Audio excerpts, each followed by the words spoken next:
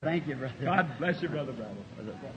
I'd have to live some to live up a reputation like that, wouldn't I? I certainly appreciate that. Oh, if there was no one believed, what good would it do me to go? You have to have someone to believe. No matter what God would do, if you don't believe what He's doing, then it has to be two of us, you know. Somebody has to believe with me. Amen. And no matter what it would take place, if no one believes, then it would be of no benefit. It'd be of no use at all. But I'm so glad to hear that people still believe this wonderful story of the Lord Jesus and His kind love to us all. Now, I had such a wonderful time last night. I went home and lived off the results of it till this time. I come back to refill. And I think this is what we all come for, is to hear the songs of Zion, the testimonies of the people, and in the house of the Lord. Now, I believe it was said once in the Bible, how sweet it, brethren, to dwell together in unity.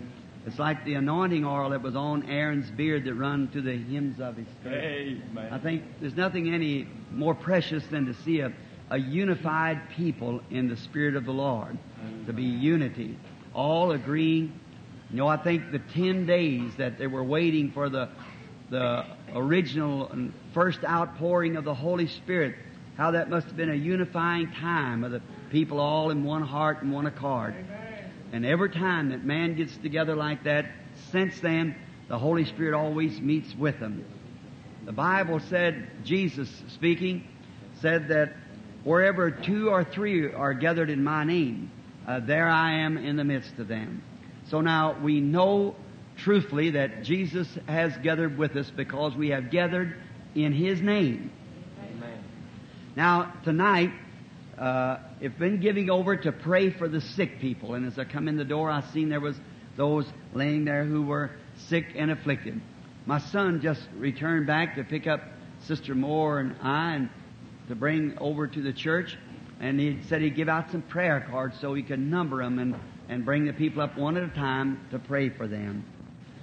Today I had a wonderful day. I was down in the little park down here, and there was a man coming along gathering up the stuff out of the garbage can. I said, I'm here for the meeting. He said, oh, up there at the campgrounds? I said, yes. He said, well, I'm going up tomorrow night. He said, there's a minister, Brother Branham, is going to speak. And I said, yes, sir. And he said,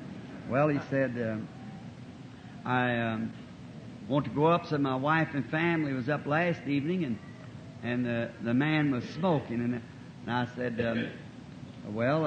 you know Brother Branham? Said, oh, it's been years ago. Said he was here. Said, I always thought it'd taken a lot of nerve or faith or something. Said I was over here at the armory to see him bring those people up there in cots and stretchers and blind and twisted and see him walk off the platform. But I said, I am Brother Branham. And he said, oh, I'm kind of put his cigarette back. Very gentleman type of fellow. And another man come up, very nice.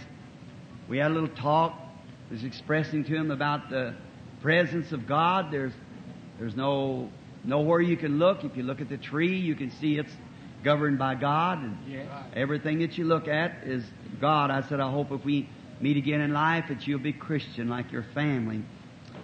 Prayed for them as soon as they left, the other gentlemen, and they're here tonight. I hope I don't embarrass them by saying this, but I'm trusting that God will make Christians out of both of those men. Yes, amen. We want to meet again in a better land where the tree of life is blooming. Amen. On the other side of the river. We all know we're coming that way.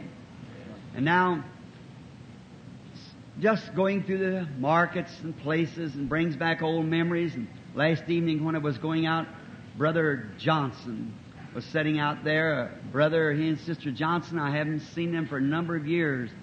Last time I seen him, he was stroked with paralyzed. It was over in California, Brother Noel. It brings back the memories of the old days of first coming to Arkansas, a little city called Moark, a little Pentecostal church sitting back to one side, on down to Brother Kearney, Arkansas, Brother Johnson and his wife, and how I remember those great days. Then on down to Brother T. Richard Reed. I remember the morning down at Jonesboro. His wife, she was barren. He wanted children. I was back there in the room, and the people tore the screen off the window, getting in, praying for the sick. He'd put me back in the room. I'd have a prayer line. He thought I went in to go to bed, and there'd be people standing all up and down the backyard. Have a prayer line, and them out there sleeping. I was back there praying for the sick through the window. And I remember next morning going out, and Sister Reed had doctored and everything to try to have a little one, and I started walking through the doors. One of the first visions in the meeting, I saw her holding a little blonde-headed baby boy. I spoke in the name of the Lord, and she'd have it. She did. Amen. And how God bless her home, and also many things. And Brother G.H. Brown, Little Rock down here, I remember there, 505 Victor Street.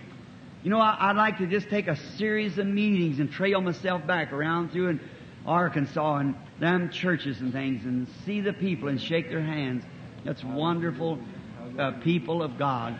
Everywhere I've went, I've been way down in the jungles of Africa and over among the Indians, the fire eaters and witch doctors and all through the nations and around the world, but I've never forgotten my friends in Arkansas of how they'd hold them hands and lay their kids under the truck while it was raining, see young girls walk down the street barefooted or down the road and then dust off their feet and put on their shoes and stockings, come in, me back in the bushes praying for the meeting.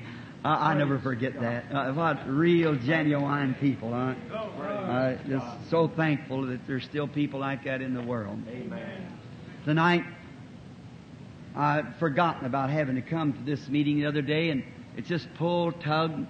The other day, one of the managers of the meeting, he takes care of the foreign mail, come in with 600 foreign invitations, many of them petitions, besides a book that thick in the last 6 months has come in for places. I wish I could go to every one of them, but I usually just try to go the way the Lord leads me. I've never let my meetings get big. I'm still the same little old guy that did come at one time.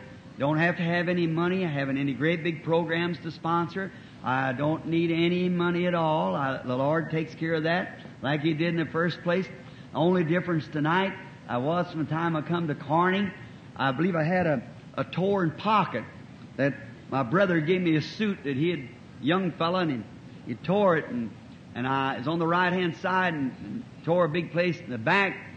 Wife and I went out to the 10-cent store and got some of these patches you iron on, you know.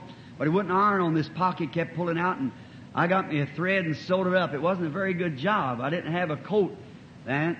I remember I used to have to hold my right hand over that tore place and shake hands with my minister friends with my left hand to keep from showing that coat. And I said, excuse the left hand, is closer to my heart.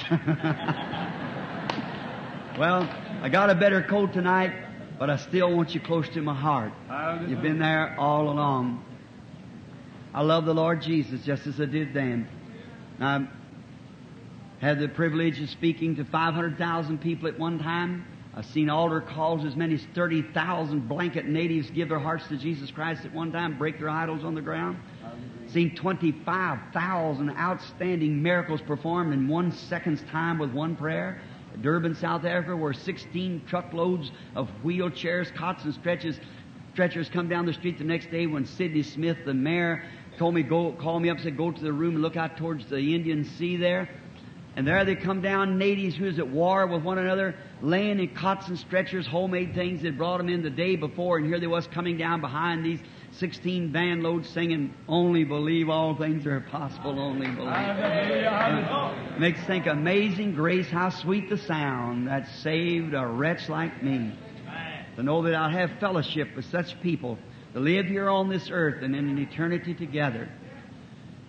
I deem this a great privilege. In your campaign or here in your convention, I've been honored highly to speak at one of your meetings tomorrow at noon, I think it is.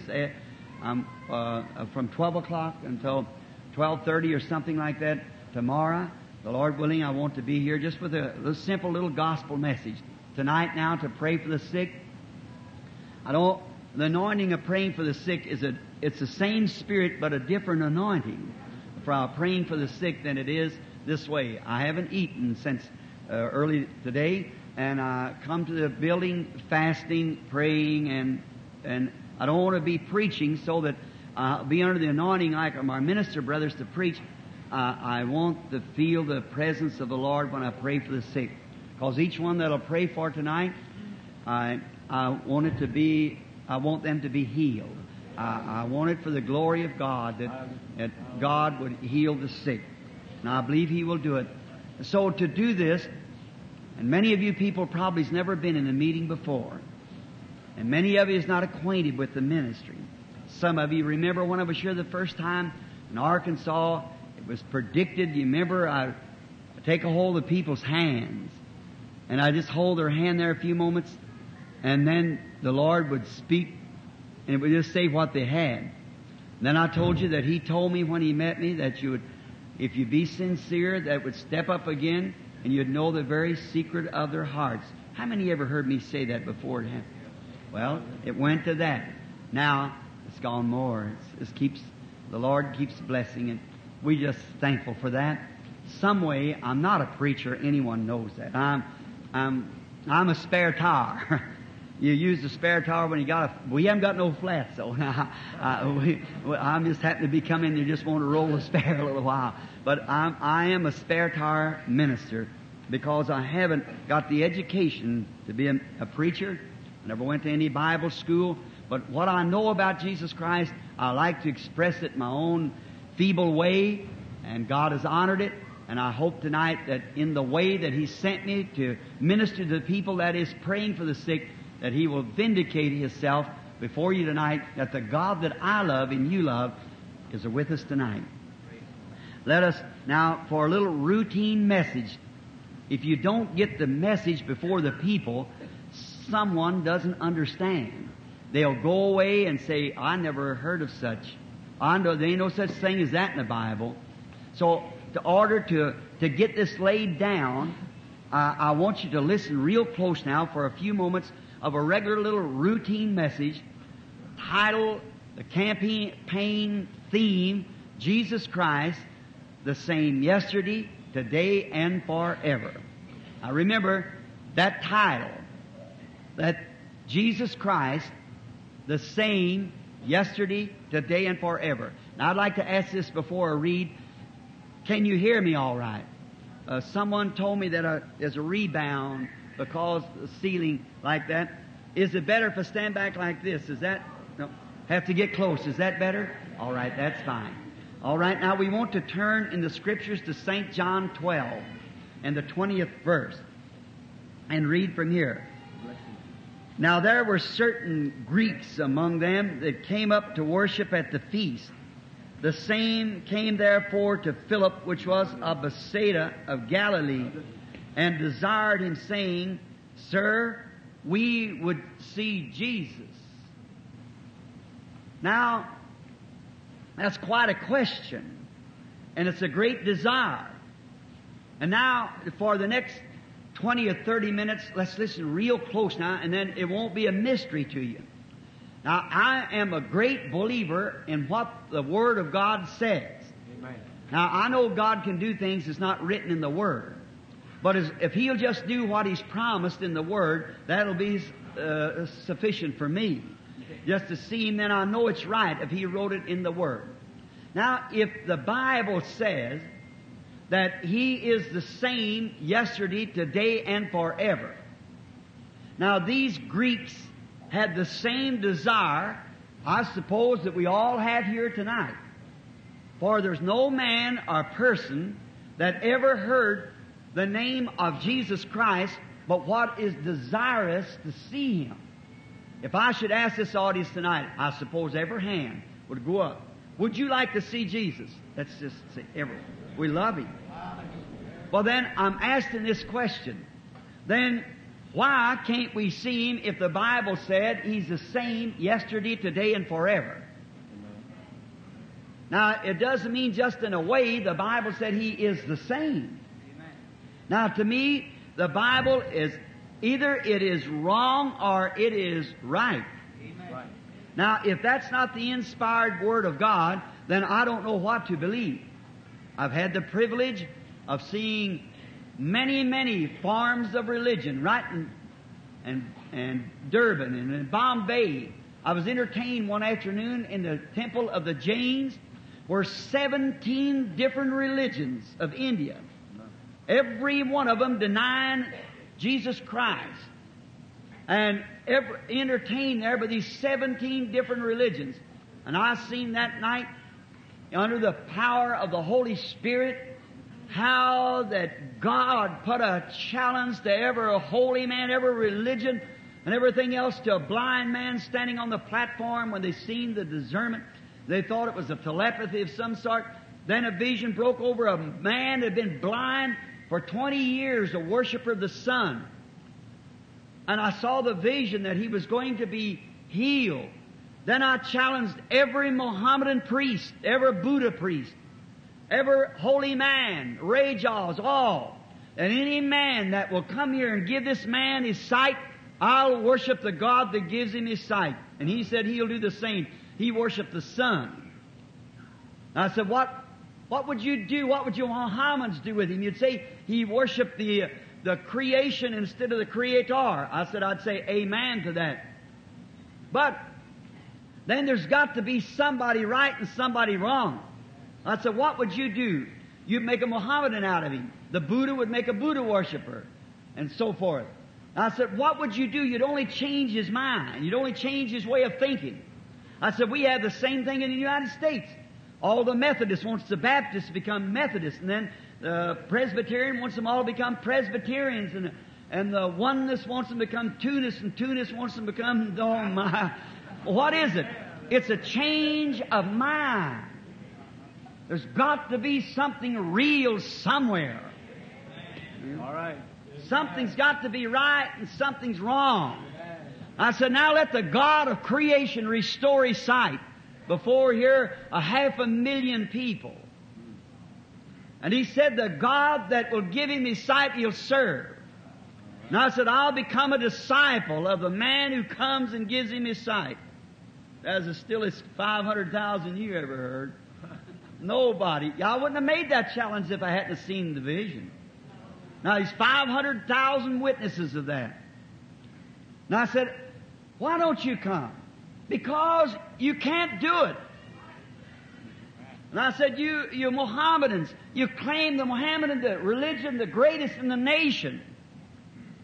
And I said, and which it may be in numbers, and the Buddha and so forth, but surely there is some priest that's able to come and accept this challenge. Nobody did.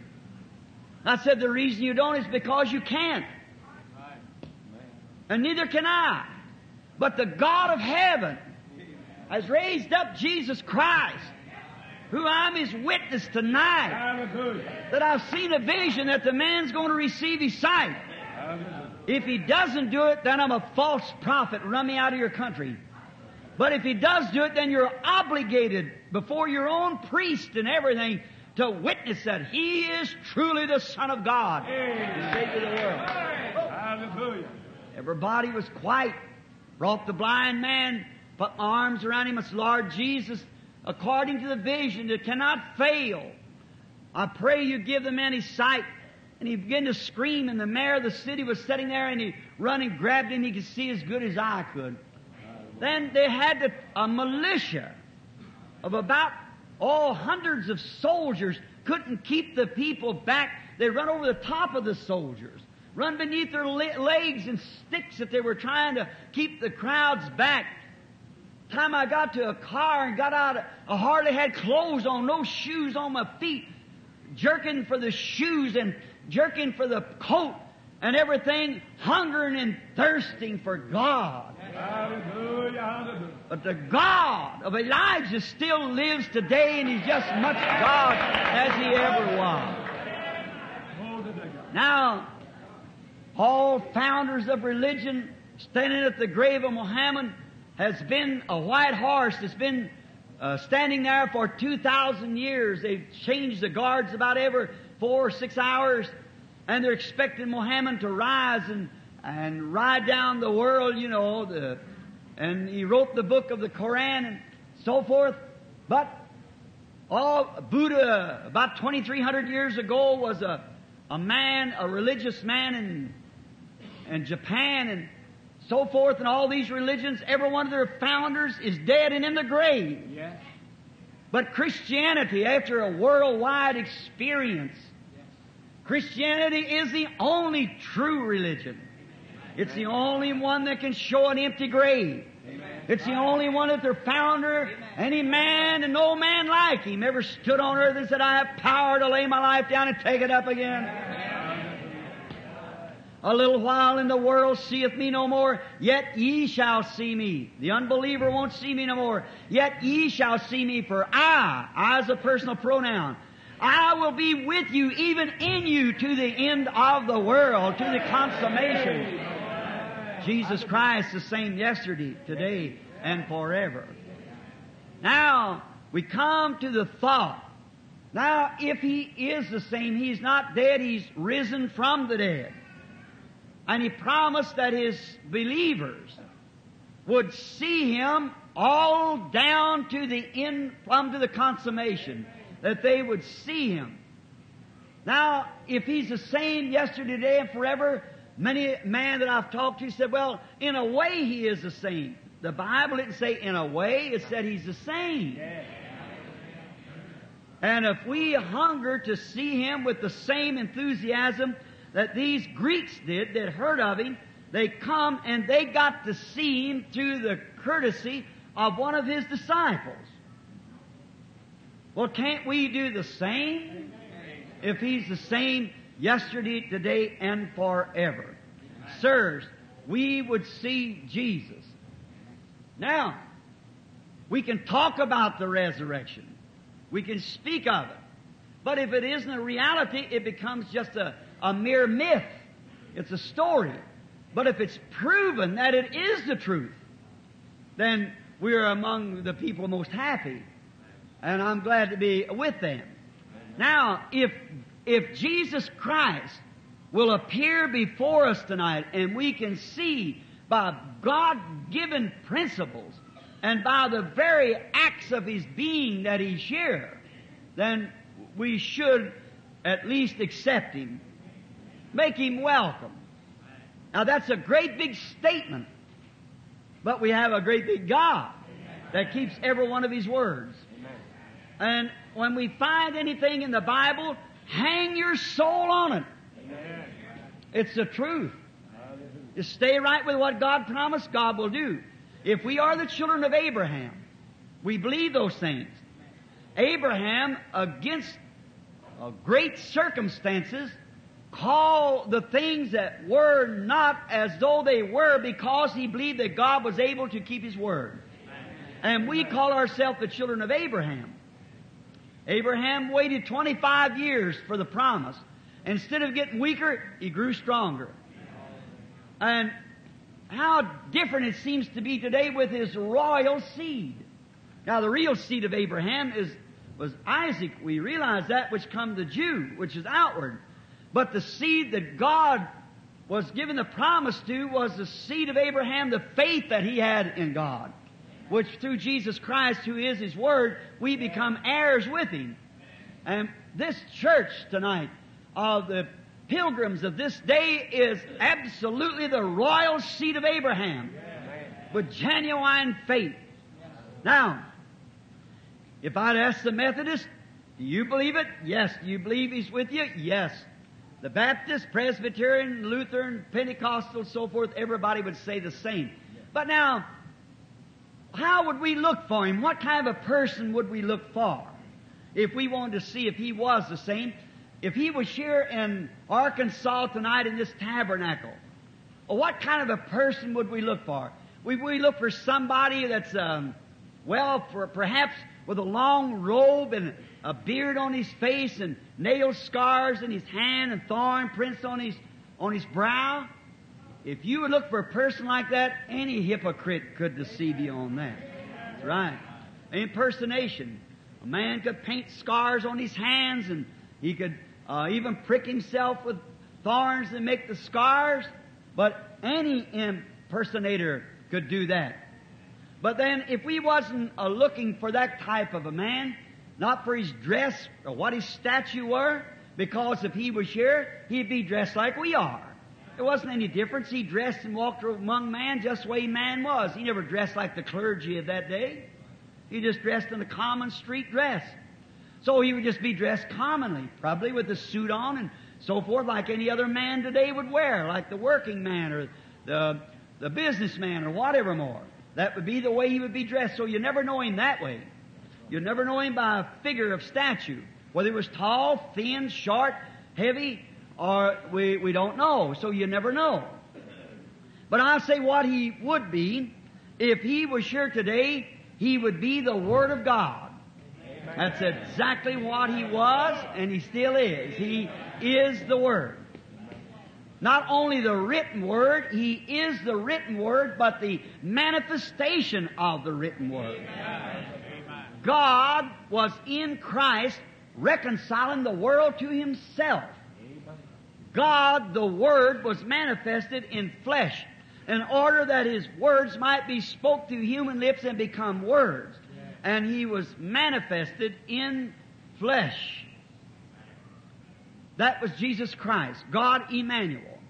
Now you say, is He the Word? St. John, the first chapter, tells us, in the beginning was the Word, and the Word was with God, and the Word was God. And the Word was made flesh and dwelt among us. What were some of the things that He would do?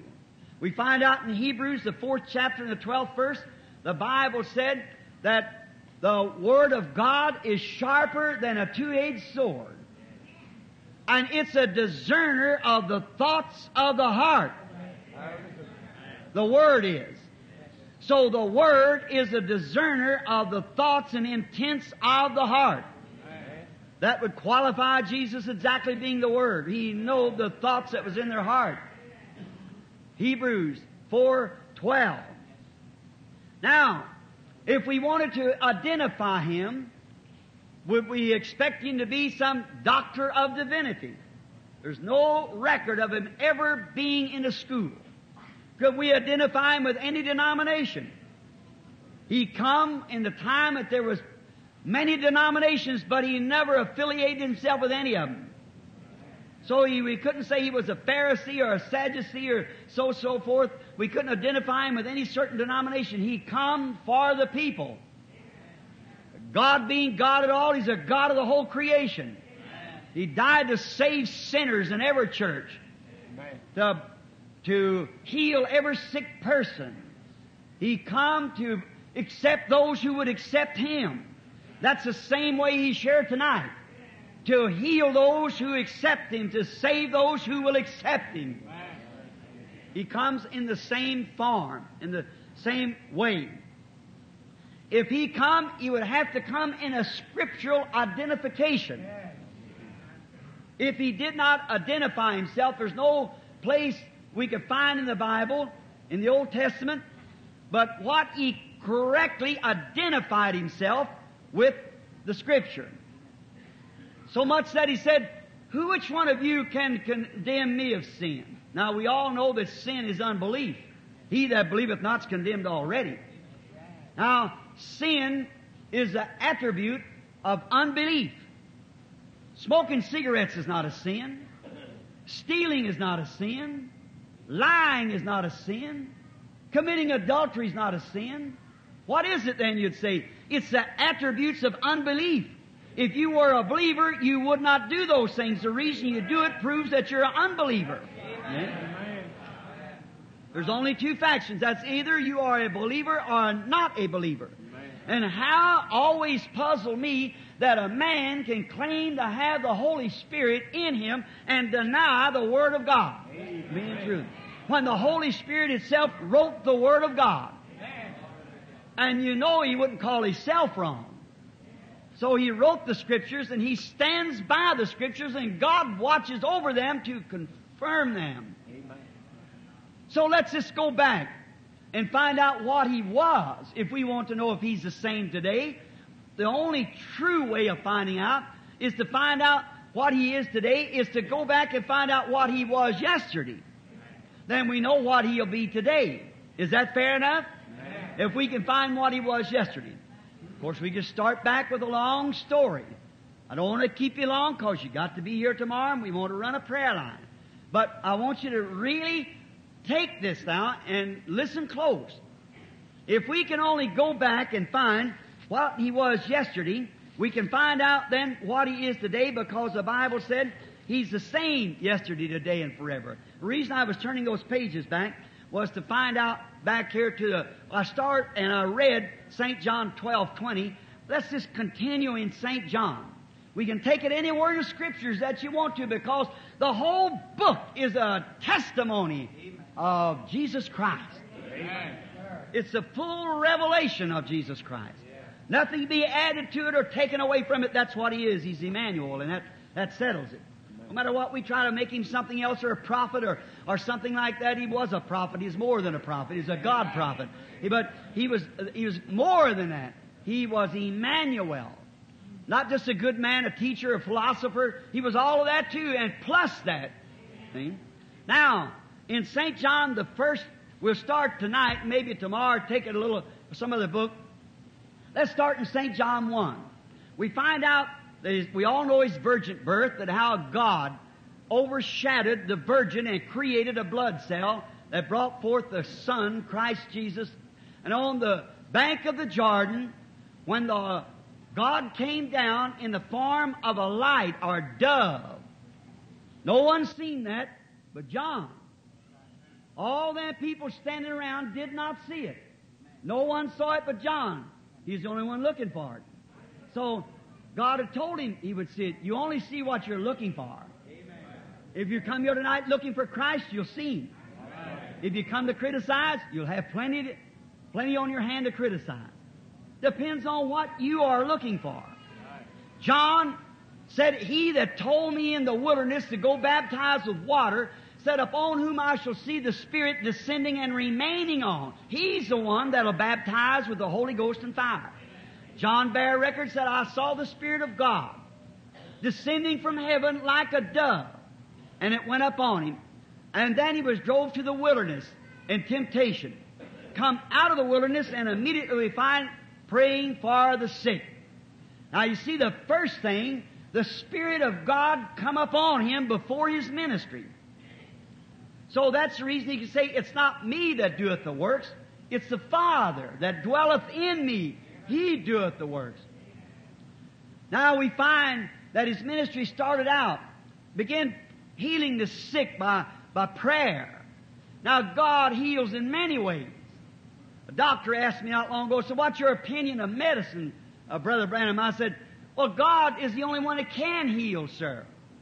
I said, the Bible don't lie. And the Bible said, I'm the Lord, heals all your diseases. And I said, the Bible can't lie. I said, God heals by medicine. God heals by love. God heals by understanding. God heals by care. God heals by prayer. God heals by miracles. The whole thing, God heals. That's all there is to it. He's the healer. We have got a medicine that can create a cell in your hand to heal. Create in your body to heal. We can move a tooth, we can cut out appendix or take out a gallbladder, but who heals? God. No medicine to build tissue. Only God. Life builds tissue. God's the only healer. And we were talking on that. And we find out now that Jesus went about healing the sick. And there was one of his disciples by the name of Andrew. And I want to make this in a drama because there's children sitting here and a little sick girl laying down there. I want her to get it. You know, Andrew was a brother to Simon, which was later called Peter. And Andrew had become a follower of John. And John had announced that there was a coming Messiah, and he was sure that it'd be in his generation. That's the reason he never went to any schools or seminary. His job was too important. Why, you know, if the priest would have understood it, he was to be the one to announce the birth or the coming Messiah and to introduce him to the world. While they'd said, now, Dr. John, don't you feel like it, Brother so-and-so here, don't you think he's just qualified to be the Messiah? Why, look at him. He's got a good background. That's to the Messiah. Why don't you go and tell the world? But see, his job was too important to be persuaded by man. He went into the wilderness and waited in the seminary of God's learning until God told him, upon whom thou shalt see the Spirit descending. That's the one to announce the Messiah. Now, we find that Andrew had believed it. No doubt had come back and told Simon about it many times. But Simon kind of been a little hard-headed, as we excuse the expression. I hope it don't sound sacrilegious, but he kind of a little hard-headed, as we'd call it today. Oh, go on if you want to listen to that. And one day, he come and told him that he had found the Messiah. And he hardly could believe it. And I can just see Andrew bringing Simon up now before the Lord Jesus. First time he'd ever seen him. Jesus had just returned from the wilderness. His ministry was starting. Now he had to be identified. And as soon as Simon walked into the presence of the Lord Jesus, Jesus looked at him and said, your name is Simon, and you are the son of Jonas. Now, immediately we find out that Simon believed. He was then had the name of Peter. Why did he believe it? I read a story of his father, Jonas, was a great man of prayer, and he'd raised these boys to believe in God, and each day their occupation was fishing, so many times they'd have to get on their knees and pray for God to give them a good catch of fish so they could pay off their debts and get bread for that day. And before he died, the old fellow sat on the rail of his boat one day and he said to the boys, he said, sons, we are Hebrews, and we believe that there was a coming Messiah. And I've always hoped that I would live to see the day to see the Messiah set his feet on the earth. And but I guess I won't live it, because I'm old now and I must go. But boys, Satan is not going to let that Messiah arise without a lot of false messiahs first. So I want you boys to remember, don't be surprised that a lot of things will take place. But I want you boys to be instructed. Remember that we have a Messiah, when He comes, He'll have to be scripturally identified by God before He's the Messiah. We need more daddies like that today. He'll have to be scripturally the Messiah.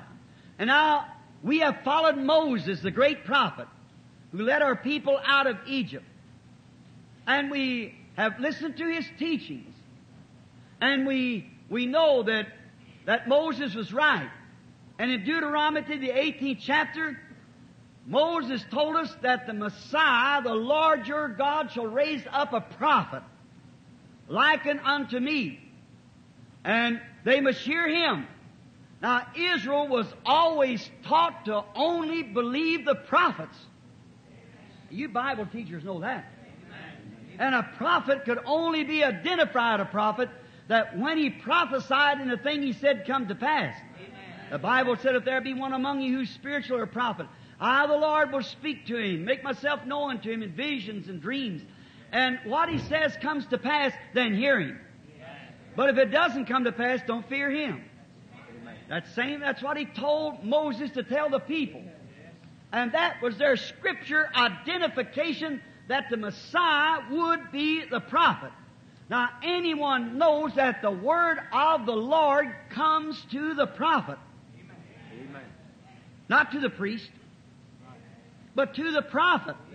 The Bible said so. The word of the Lord came unto the prophet. And we know if it's the word of the Lord and the prophet's true, then his words are true. Then his words comes to pass. And that's his credentials.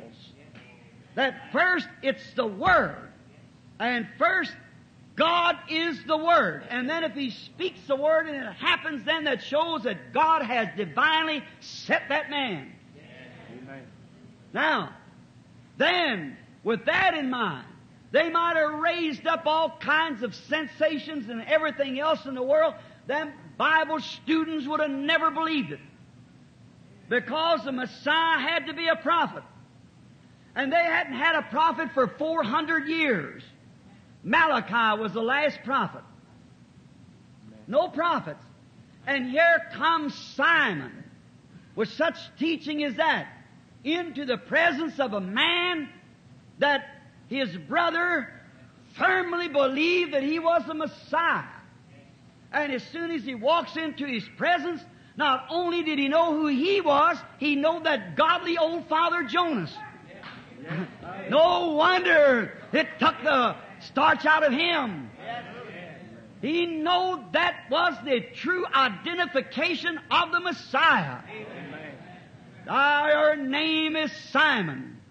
You are the son of Jonas. And a man that was so illiterate that he could not even sign his own name, we're told. The Bible said in the book of the Acts of the Apostles, the 3rd chapter, that he was both ignorant and unlearned. But it pleased God to make him the head of the church at Jerusalem and give him the keys to the kingdom. Calls from that predestinated seed laying there in that old fisherman. And when the light struck it quickly, it recognized that that was the Messiah. Amen. Now, that proved there that that man knowed. It proved that that seed had been laying there. His name was on the Lamb's Book of Life since the foundation of the world. When the Lamb was slain in God's own thinking. And as soon as the light struck it, quickly it come to life and recognized it to be the Messiah. There was one standing there by the name of Philip. And he saw this. Quickly it comes to his mind. That's truly him. For I know the Scriptures. That man never seen that man before. And how would he know who he was? That's the prophet. He took out after a friend that he had been having Bible studies with since a boy. His name was Nathaniel. It's 15 miles from where they were preaching around the mountain to where Nathaniel owned an olive grove. I can imagine Philip on his road, jumping and shouting. He had found something that was real. Oh, how it should start our hearts around the hillsides, across the prairies, down through the fields, down the alley, across the street, over across the nation. Somewhere he found something. And he had a friend. Bible studies before had proved that this scriptural Messiah would be the prophet. Amen. No prophets for 400 years. When he comes into the place, he finds Nathaniel out under a tree praying. And perhaps he stopped just a few moments to wait as a Christian gentleman, to wait till he finished his prayer. And when he got up, perhaps was dusting the dust from his robe, Philip quickly might have said, Nathaniel. And he's turned around and said, Philip, my colleague, I'm glad to see you. And maybe the conversation was something like this. See, he didn't have time to say, how's the olives getting along? How's the wife and kids? See, the message was urgent. He had seen something. He had seen the Scripture-identified Messiah. And that's what they'd looked for years and years and years. He said, come see who we found. Jesus of Nazareth, the son of Joseph, come see him. The message was urgent. I tell you, brethren, if we could get that kind of an enthusiasm, that our message is so urgent, we don't have time for foolishness. Let's get the message to a people who sweated it out through persecutions, are the children of our fathers who stood on the streets with a tambourine in their hand and would eat corn off of a railroad track to support this highway, this gospel. And now, see Christ among us. Let's get to the world with it as quick as we can. Find him. Said, come see who we have found. Now, we find out that Nathaniel was quite a theologian. Now, I can imagine him saying to Philip, now, wait just a minute, Philip. what kind of a deep end have you went off? You know, that talk still goes around today. See? What end did you run off on? Some loose end out somewhere, you know. I know you to be a sound, sensible man. And here you come running up and telling me that the Messiah is here on earth. You ought to talk to the Magi's. You know, the Magi's was up in Babylon. They were Jews up there studying astronomy. And when they seen those 3 stars come in line, that was a sign, an old Hebrew sign, that when those 3 stars come in line, the Messiah was on the earth. They come screaming, "Where is he, born King of the Jews?" We saw his star, and we come to worship him. But Philip, they didn't have the different outlets like television, radio, and newspaper and things in them days, and they never would have published anything like that anyhow. So the first thing we know, we find Philip and Nathaniel speaking. Well, he said, "Come." He said, "Look, could any good thing come out of a bunch of bunch of people like that out of Nazareth?" Well, you know what I think? Philip gave him the best answer that anybody could give a man. He didn't try to explain it. He didn't try to go into the technicals of it. He just said, "Come and see." Come see for yourself. Tuck that scroll under your arm of Deuteronomy 18 and come follow me. And we'll find out. Let's pick up their conversation as they walk. See, they had to get there one day and come back the next 15 miles. So, on the road around, I can hear Philip say, "Now, look, Nathaniel, as many Bible studies as we have, we firmly believe that the Messiah is to be the God prophet. Because Moses said so. And we followed Moses and were supposed to follow him until this prophet arrives. And when this prophet come on the scene, then he would tell us the way of life from then on. And if you know who don't believe him will be cut off from amongst the people if we don't believe him. Well, how do you know this guy's a prophet? Say, do you remember that old fisherman down there that you bought them fish for that day from, and he didn't have enough education to sign his name to the receipt? Yeah, I remember him. Oh, his name was Simon. Yes.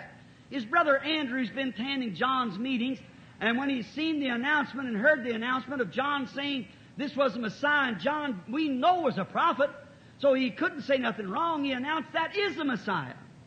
And so he said he saw the sign over him. And he brought his brother yesterday, and as soon as he walked up into his presence, he said, "Your name is Simon, and you're the son of Jonas." Why, it wouldn't surprise me if you don't tell me who you are when you get there, he'd say. Oh, he said, "Now, wait a minute. I got to see that for myself. I got to see that." So we find, here the next day, what takes place? They arrive. Great crowds of people are standing. Jesus perhaps is talking. Maybe they were sitting, many of them. Maybe they were standing. I don't know. But however, Philip come up, and he brought Nathaniel up. And when Jesus turned and looked at him, he said, "Behold, an Israelite. An Israelite indeed, in whom there is no guile." Why, so surprised that man. He said, "Rabbi, how did you know anything about me? I don't know you. You've never seen me, and I've never seen you. How would you know anything about me?" He said, "Well, before Philip called you, you were under the tree. I saw you."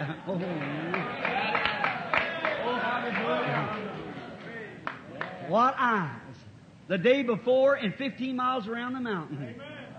Before Philip called you, when you were under the tree, I saw you. What did this learned scholar, a son of God to be, what did he learn? He learned that was the identification of the Messiah. What did he do? No doubt he looked around and saw his priests and all the rest of them standing. He ran up to his feet and fell down and said, "Rabbi, you are the Son of God. You are the King of Israel." Jesus said, "You have believed because I've told you these things. Now you'll see greater than this." Oh, but there was some standing by. Priests, clergy, and they know they'd have to give an account to their congregation for it. So they had to say something. You know what they said? "This man is Beelzebub. He's only a fortune teller or some sort of a devil." And Jesus turned and said, you speak that against the Son of Man, it shall be forgiven you. But when the Holy Spirit comes to do the same thing, to speak a word against it will never be forgiven in this world, nor in the world that is to come. What a place it would put us in then. Now, we find out, on down through, we could go through the Scriptures. Let's take another page and turn the Bible again. We had need to go by Samaria one day when he's on his road to Jericho. Jericho's at the bottom of the hill and Jerusalem's on the hill. Samaria's way back. It's be like going to California by the way of the way of Little Rock. You bypass around, but he had need go by Samaria. Now we find out that the Samaritans, they originated from a mixed class of people. There's only 3 races of people on earth. That's Ham, Shem, and Japheth's people. If we believe the Bible, they all started from Noah's children. And that's what sprung out from the world. And now we find out that the Jew and the Gentile and the Samaritan, Peter with the keys given to him on Pentecost, he opened it at Pentecost to the Jews, he opened it down to the Samaritans, and then opened it to the Gentiles. Then the whole races had heard the gospel. No more the hearing using of the keys, because the gospel had been open to all of them. Notice, now, these Samaritans was half Jew and Gentile. They believed in the same God that the Jew believed in. And they were looking for a coming Messiah. Now, the Messiah only will appear to those who are looking for Him. See? Now, we Gentiles wasn't looking for no Messiah, and we never saw any. This is our day. So the Samaritans was looking for a Messiah. And if the Messiah was on earth, it's duty bound to the Samaritan people to identify Himself like He was to the Jews. Now, any of us know that the Messiah identified Himself by being the prophet that Moses said that God would raise up. How many believe that? Say amen. Amen. Sure. He was the prophet. He identified. Now, that was Jesus yesterday. And if He's the same yesterday, today, and forever, it'll be Jesus today. Amen. Same thing. Now we find Him going up to this city of Sychar, and it's long about noontime, and the disciples went away into the city to buy some food. Victuals is called in the Scripture. And while they were gone, Jesus waited. If you've ever been there, it's a kind of a panoramic like this, a well, a city well, public outside the city, still stands today. And the people come out and get their water and go back into the city, and they carry it on their head, jugs, and the women can put about a 5-gallon jug on their head and put one on each hip, and can walk along talking with women just as women can do, and never spill a drop of water. I don't see how they can do it, but they do it. Such a perfect balance. Talking and talking like ladies do as they walk along with these jugs on about 15 gallons of water. Walking along like that, talking. And these women, they're still to do the same thing, just like they did then. And these women come out to the well to get their water. Now, there was along about 11 o'clock or 12, there was a woman of ill fame, kind of, you know what I mean, a red light woman, come out to the well to get some water. And she started to let down the water pot. They have a window and 2 hooks. It goes over this jar or bucket, and they let it into the well, and it turns sideways. When it hits the water, they windle this water back up. And she was just getting ready to let the jug down when she heard somebody said, "Bring me a drink." And she looked, and she saw a Jew sitting over against the wall where the vines hang over the wall. And he was sitting over there. He must have been a kind of a middle-aged man, or looked middle-aged. I think he looked a little older than what he really was, because we find out in St. John 6 that the discussion come about drinking water in the wilderness and so forth, and how they is enjoying the bread representing the manna. And Jesus said, "I am that rock that was in the wilderness." And they said, you're a man not over 50. See? He's only 30. Thou a man not over 50. His great strain must have broke his human part down.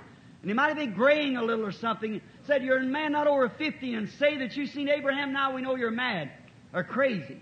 And he said, before Abraham was, I am. They was only looking at the man. It was what was in there speaking out. And I am was in the wilderness with Moses in the burning bush. There we find that he looked a little aged, and she saw this middle-aged Jew sitting there, maybe a man of past age which would flirt with such a woman. And she said, it's not customary, you being a Jew, to ask me, a woman of Samaria, for favor.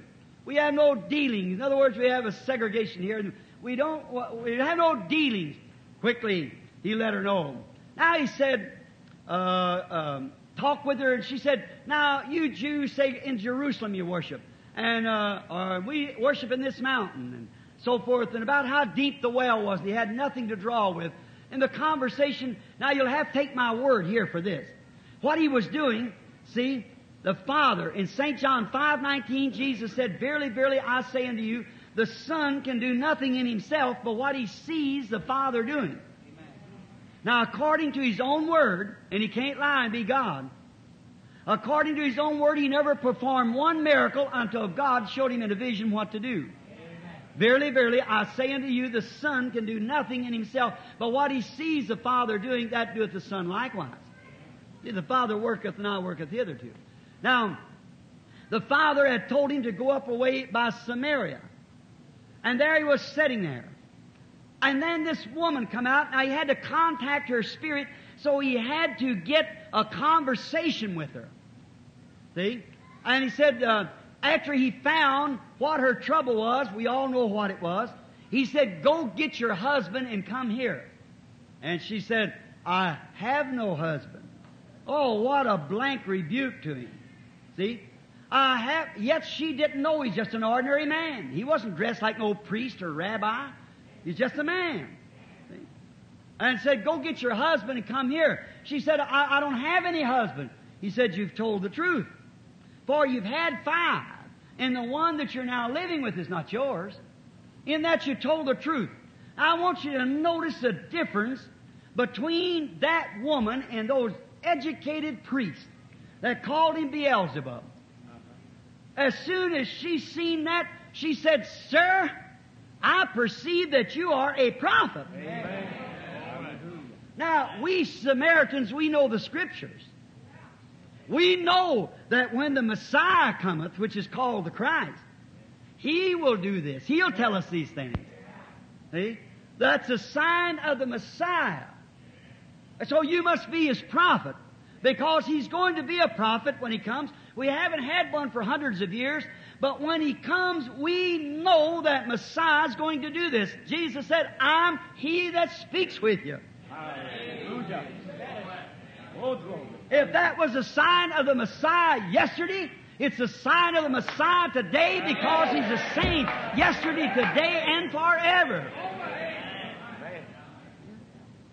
It wasn't a sign to the theologians. It was a sign to the believers. That woman knew more about the Scripture than priests did. I'll say one thing, she knew more about Him than a lot of preachers today. That's right. Yes, sir.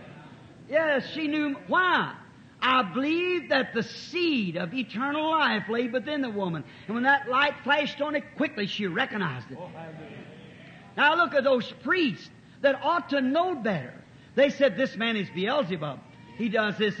And Jesus told them to call the Spirit of God an unclean spirit would never be forgiven. Amen. It was the Spirit of God doing that. The works of God, an unclean spirit. And that priest, instead of searching the Scripture, he said, if you would have known my day, if we would only know what day we're living in, there wouldn't be so much confusion about this message and about the Scriptures that we're trying to bring to the people. If the people only understood that we're at the end time. Yes.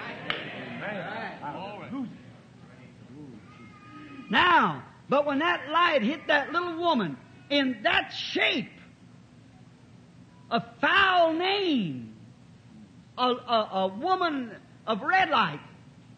And if that Scripture, if that Word, that identified Word, she had read the Scripture, and she knew what the Word said, and when she seen that Word manifested, quickly she recognized it to be the Messiah. If she could do that under them conditions, what are we to do tonight if we'd see Him do the same thing, born again church, filled with the Holy Ghost? Looking for His coming, it ought to empty every wheelchair to here. My, every sinner ought to fall around the altar. It proves He lives. Notice, quickly, she run into the city and said to the man, "Come see a man that told me the things that I've done." Now, maybe our conversation's like this: "Man and brethren, let me freely speak to you. Isn't this the very Messiah?" She said, "Come see a man who's told me the things that I've done. Isn't this the Messiah?" And Jesus came into the city, and the Bible said that the man of that city believed on Him because of the testimony of the woman. He didn't perform it one more time. He didn't say one more thing about it. That settled it. He was the vindicated Word of God. He was God, the Messiah. Now, to a nation of people like that. Now, I just don't know how much more time we got. We'll stop maybe wait just a minute. Jesus said in St. Luke, He said, "As it was in the days of Sodom, so shall it be in the coming of the Son of Man." You remember that? Now let's stop just for one more scripture. Just search this down. Now look, He identified Himself. Now we got plenty more places we can take blind Bartimaeus and all through and show the woman touching His garment, all things through the Scripture. At the well where you went in there and know the man there at the gate called Beautiful had this trouble for so many years and so forth, and Jesus knew, and then went on and so forth through the Scripture and go away from Genesis. But to let you know, just so we can hurry up. Now, Jesus identified Himself, a scriptural identification to the Jews, that He was the Messiah by being a prophet. Is that right? Amen. That was Jesus yesterday to the prophet, or to the Jews.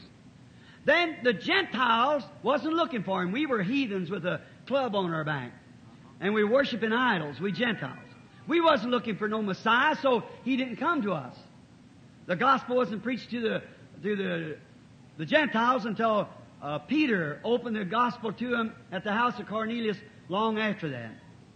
And then Paul later said, "Lo, I turned to the Gentiles after the Jews had turned him down." Notice. Now, don't miss this. This will help you if you'll just listen. Why didn't He perform this sign before the Gentiles? He did it before the Jews. He did it before the Samaritans. But not one time did He do it before the Gentiles. But He predicted it would be done before the Gentiles. For what God is, He can't change. If He give that sign to identify Himself among the Hebrews and among the Samaritans just before they was cut off from the gospel, and we've had 2,000 years of teaching of the Bible, and now the Gentiles has come to their end. It's the end for us. And then if He lets us go through just on common Presbyterian, Baptist, Methodist, or so forth teaching without thoroughly identifying Himself among us as He did then, He done something wrong. Amen. So He's no respect to person. And He said He would do it. Amen. Now look, as it was in the days of Sodom, that's when the Gentiles was burned up. Now, he mentioned Noah. That was the morals of the people. They went in. But notice the Gentiles, just before the fire fell to destroy the Gentiles, the Sodomites, and Gomorrah, and the cities around it. Notice, Abraham, a type of the church, free, the spiritual church. Lot, the type of the church, lukewarm, in Babylon. Or not in Babylon today, but in Sodom then. And then the Sodomites, the unbelievers. There's always three classes of people. We have them here. We have them everywhere. That's believers, make-believers, and unbelievers. And we have them everywhere. And the three classes of people, God is perfected in threes. Like Father, Son, Holy Spirit makes one God. And justification, sanctification, baptism, the Holy Ghost makes one birth. Water, blood, and Spirit makes one birth. And so forth. See, it's perfect. We haven't time to go through the numerals of God and what He's perfected in and what His coming will be in and so forth and what number, but we're in it. Notice. Now as we study, we find now who this Messiah. Jesus said, as it was in the days of Noah and as the days of Lot. Now Abraham was waiting for a promised son. So are we. Amen. The church called out, representing the born-again people that's separated themselves from the world. They're not in Sodom. Amen. They're called out, Amen. set aside, holding a promise of a coming son. Yes. Right. And now one day, while Abraham was sitting in the barren land and Lot living with his great, it must have been the mayor of the city, a judge. He become a great man. Miss Lot was bobbing her hair and doing anything she wanted to do, I guess, down there with the rest of the Sodomites. But not Sarah. I had to put that in, brother. Notice she lived the way she wanted to. She was a very popular woman. She hated to give it up. But not Sarah. She was up there with her husband. She was called out, sealed away by a promise that she's going to have a visitation from God. A son was coming. And so has the Sarah-type church today, called out of Sodom with a waiting promise of a coming son. Amen. Letting the world do anything they want to. That's none of her business. She's keeping her mind on the promise. What happened? Abraham raised up his eyes and looked, and he saw three men coming. And did you notice Abraham, when he seen the three men, he said, "My Lord, will you stop by?" There was three of them. He said, "My Lord," singular. When Lot saw two of them, he said, "My Lords." Abraham knowed what he was talking about. He said, "My Lord." Three of them and "My Lord." Lot saw two of them. He said, "My Lords." So he said, "My Lord, come by." And they stopped. You know the conversation. Notice. Now, Lot was down in Sodom. And two angels went down into Sodom to preach the gospel, to call the righteous out from amongst the unbelieving. Is that right? Yes. A modern Billy Graham. They didn't do many miracles. Smote them blind, which preaches the word does smite the unbeliever blind. But a perfect modern Billy Graham. And did you ever notice, of all the great men we've had in the world of preachers since the days of Jesus Christ, Sankey, Moody, Finney, Calvin, Knox, so forth, on and on and on. We've never had a man in there that ended his name with H-A-M like Abraham, but G-R-A-H-A-M. But notice, 6 letters, G-R-A-H-A-M, 6. A-B-R-A-H-A-M is 7. Never have we had it. But there is a messenger down in Sodom. Come out of it! And God has sent the correct man, Billy Graham, calling them from Sodom. And they received the sign of the preaching of the gospel. And they're getting it today the world over by the noted precious brother Billy Graham with a message of salvation and get out of Sodom. Right. with his name ending H-A-M, mean father of the peoples or nations. But there was a messenger also that stayed with Abraham. A-B-R-A-H-A-M. And notice, as he said, he gave them a sign.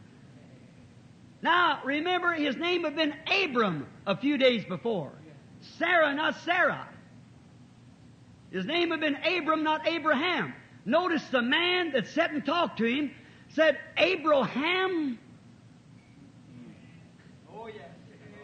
where is your wife Sarah?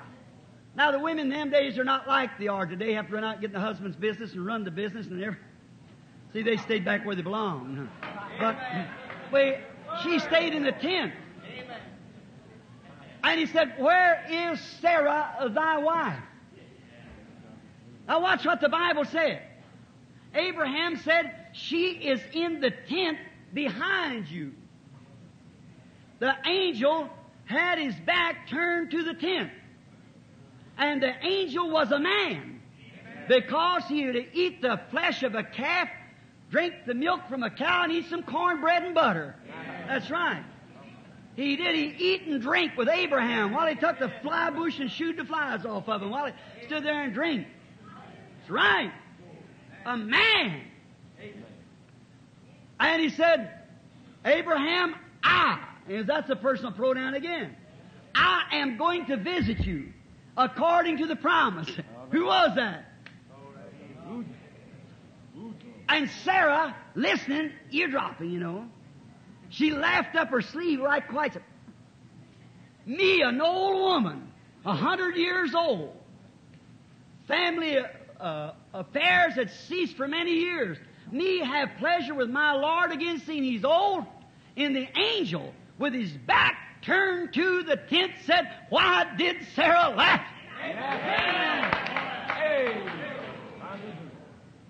Notice, when the angel disappeared and left, Abraham called him Elohim. Any scholar knows that wherever you see capital L-O-R-D is translated in the Greek Elohim, the all-sufficient one, the almighty one, Jehovah God. Glory. A man said to me, do you mean to tell me you believe that that was God? I said, Abraham talked to him and he called him God. He ought to know. Oh, I'm so glad I know a God like that. What did he do?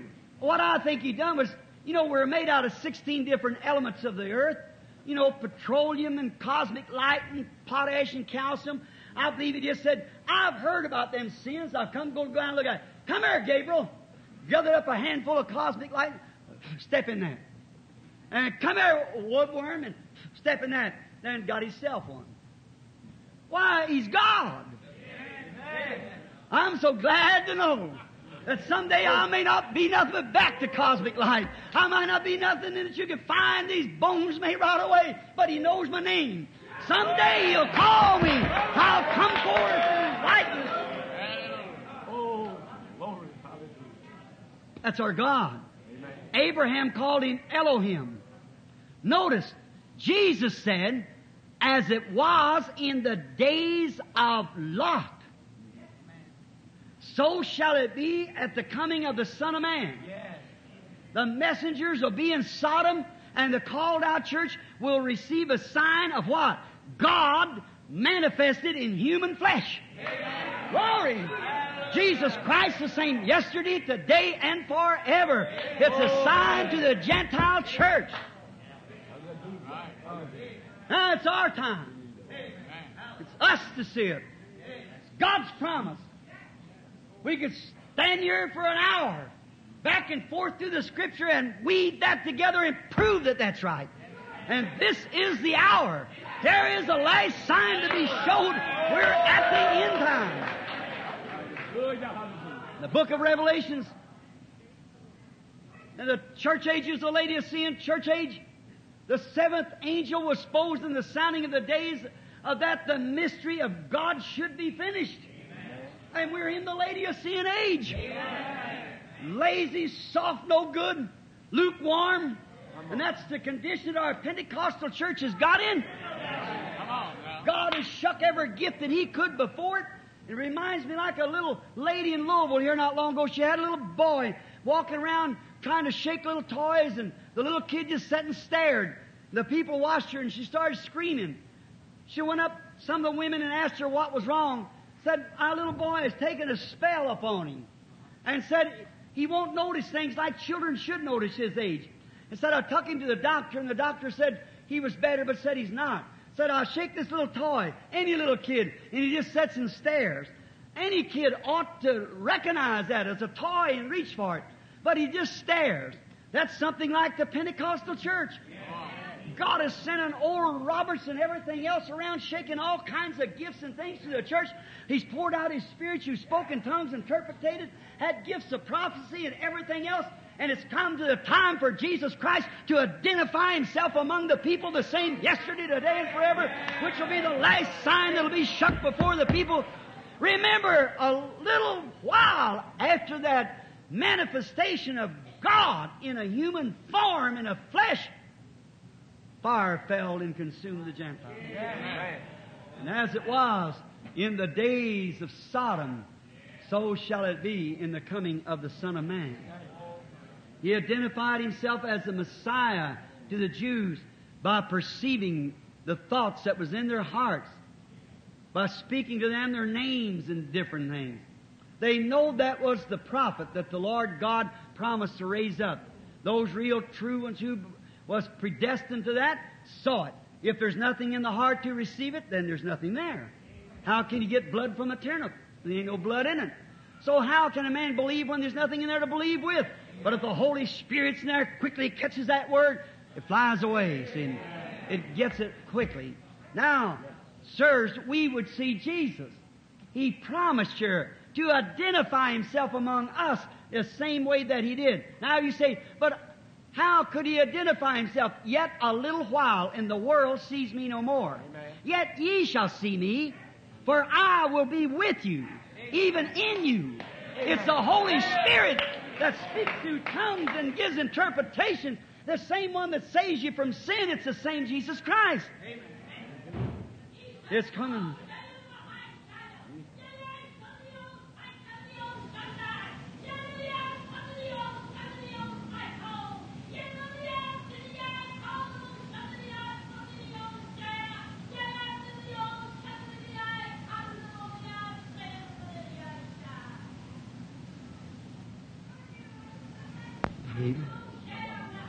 Praise be to the Lord. Did you notice that? Keep saying, come out, come out, come out. Calling out. All right? You hear what that is. Now the Bible speaks, if there be some strangers here, the Bible speaks of speaking with tongues and interpretations, you see. So if it's spoken tongues and interpreted, then it's prophecy.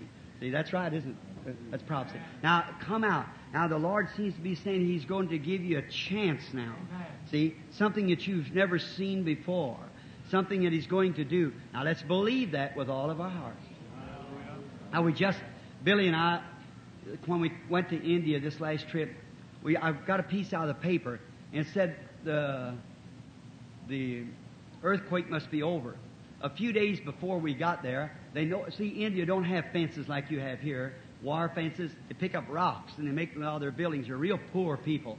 And the little birds build their nest in these rocks, and then the cattle and sheep come in of an evening and stand around these walls when the sun's shining to keep cool. But they noticed for a couple days the cattle didn't come in. They stayed right out in the field. The sheep got together and huddled around one another and leaned against each other in the field to keep cool. The birds all flew out of the walls. They didn't know what was going to happen. Then an earthquake struck. It shook the walls down.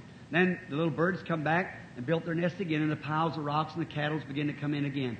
Now look, if that isn't the same God that could warn them to go into the ark in the days of Noah, and if God could do that and warn birds by instinct, and warn cattle and sheep by instinct to get away from them big old walls that's going to fall, God is trying to warn His people today to get away from these old ecclesiastical walls that's going to crumble in one of these days, for the coming of the Lord is at hand. Let us bow our heads. Lord Jesus, I feel that it's time for me to stop now, and it's your time to speak, Father. I've tried to tell the people that you are the same yesterday, today, and forever. I've tried to prove it by the Scriptures, what you were and how you identified yourself. Then I'll remember again in St. John, the 14th chapter, the 12th verse, you said, He that believeth, not make believeth, he that believeth on me, the works that I do, shall he also. How could it do anything else, Father? If we could transfer the life from a pear tree to a peach tree, it would bear pears. For the life of the pear tree is in the peach. And Heavenly Father, if the life that was in Christ, the mind that was in Him, the Spirit that was in Him, has promised to be in us, then we bear record of that. If He is the vine and we are the branches, the life comes from the vine. Lord, let us be branches tonight.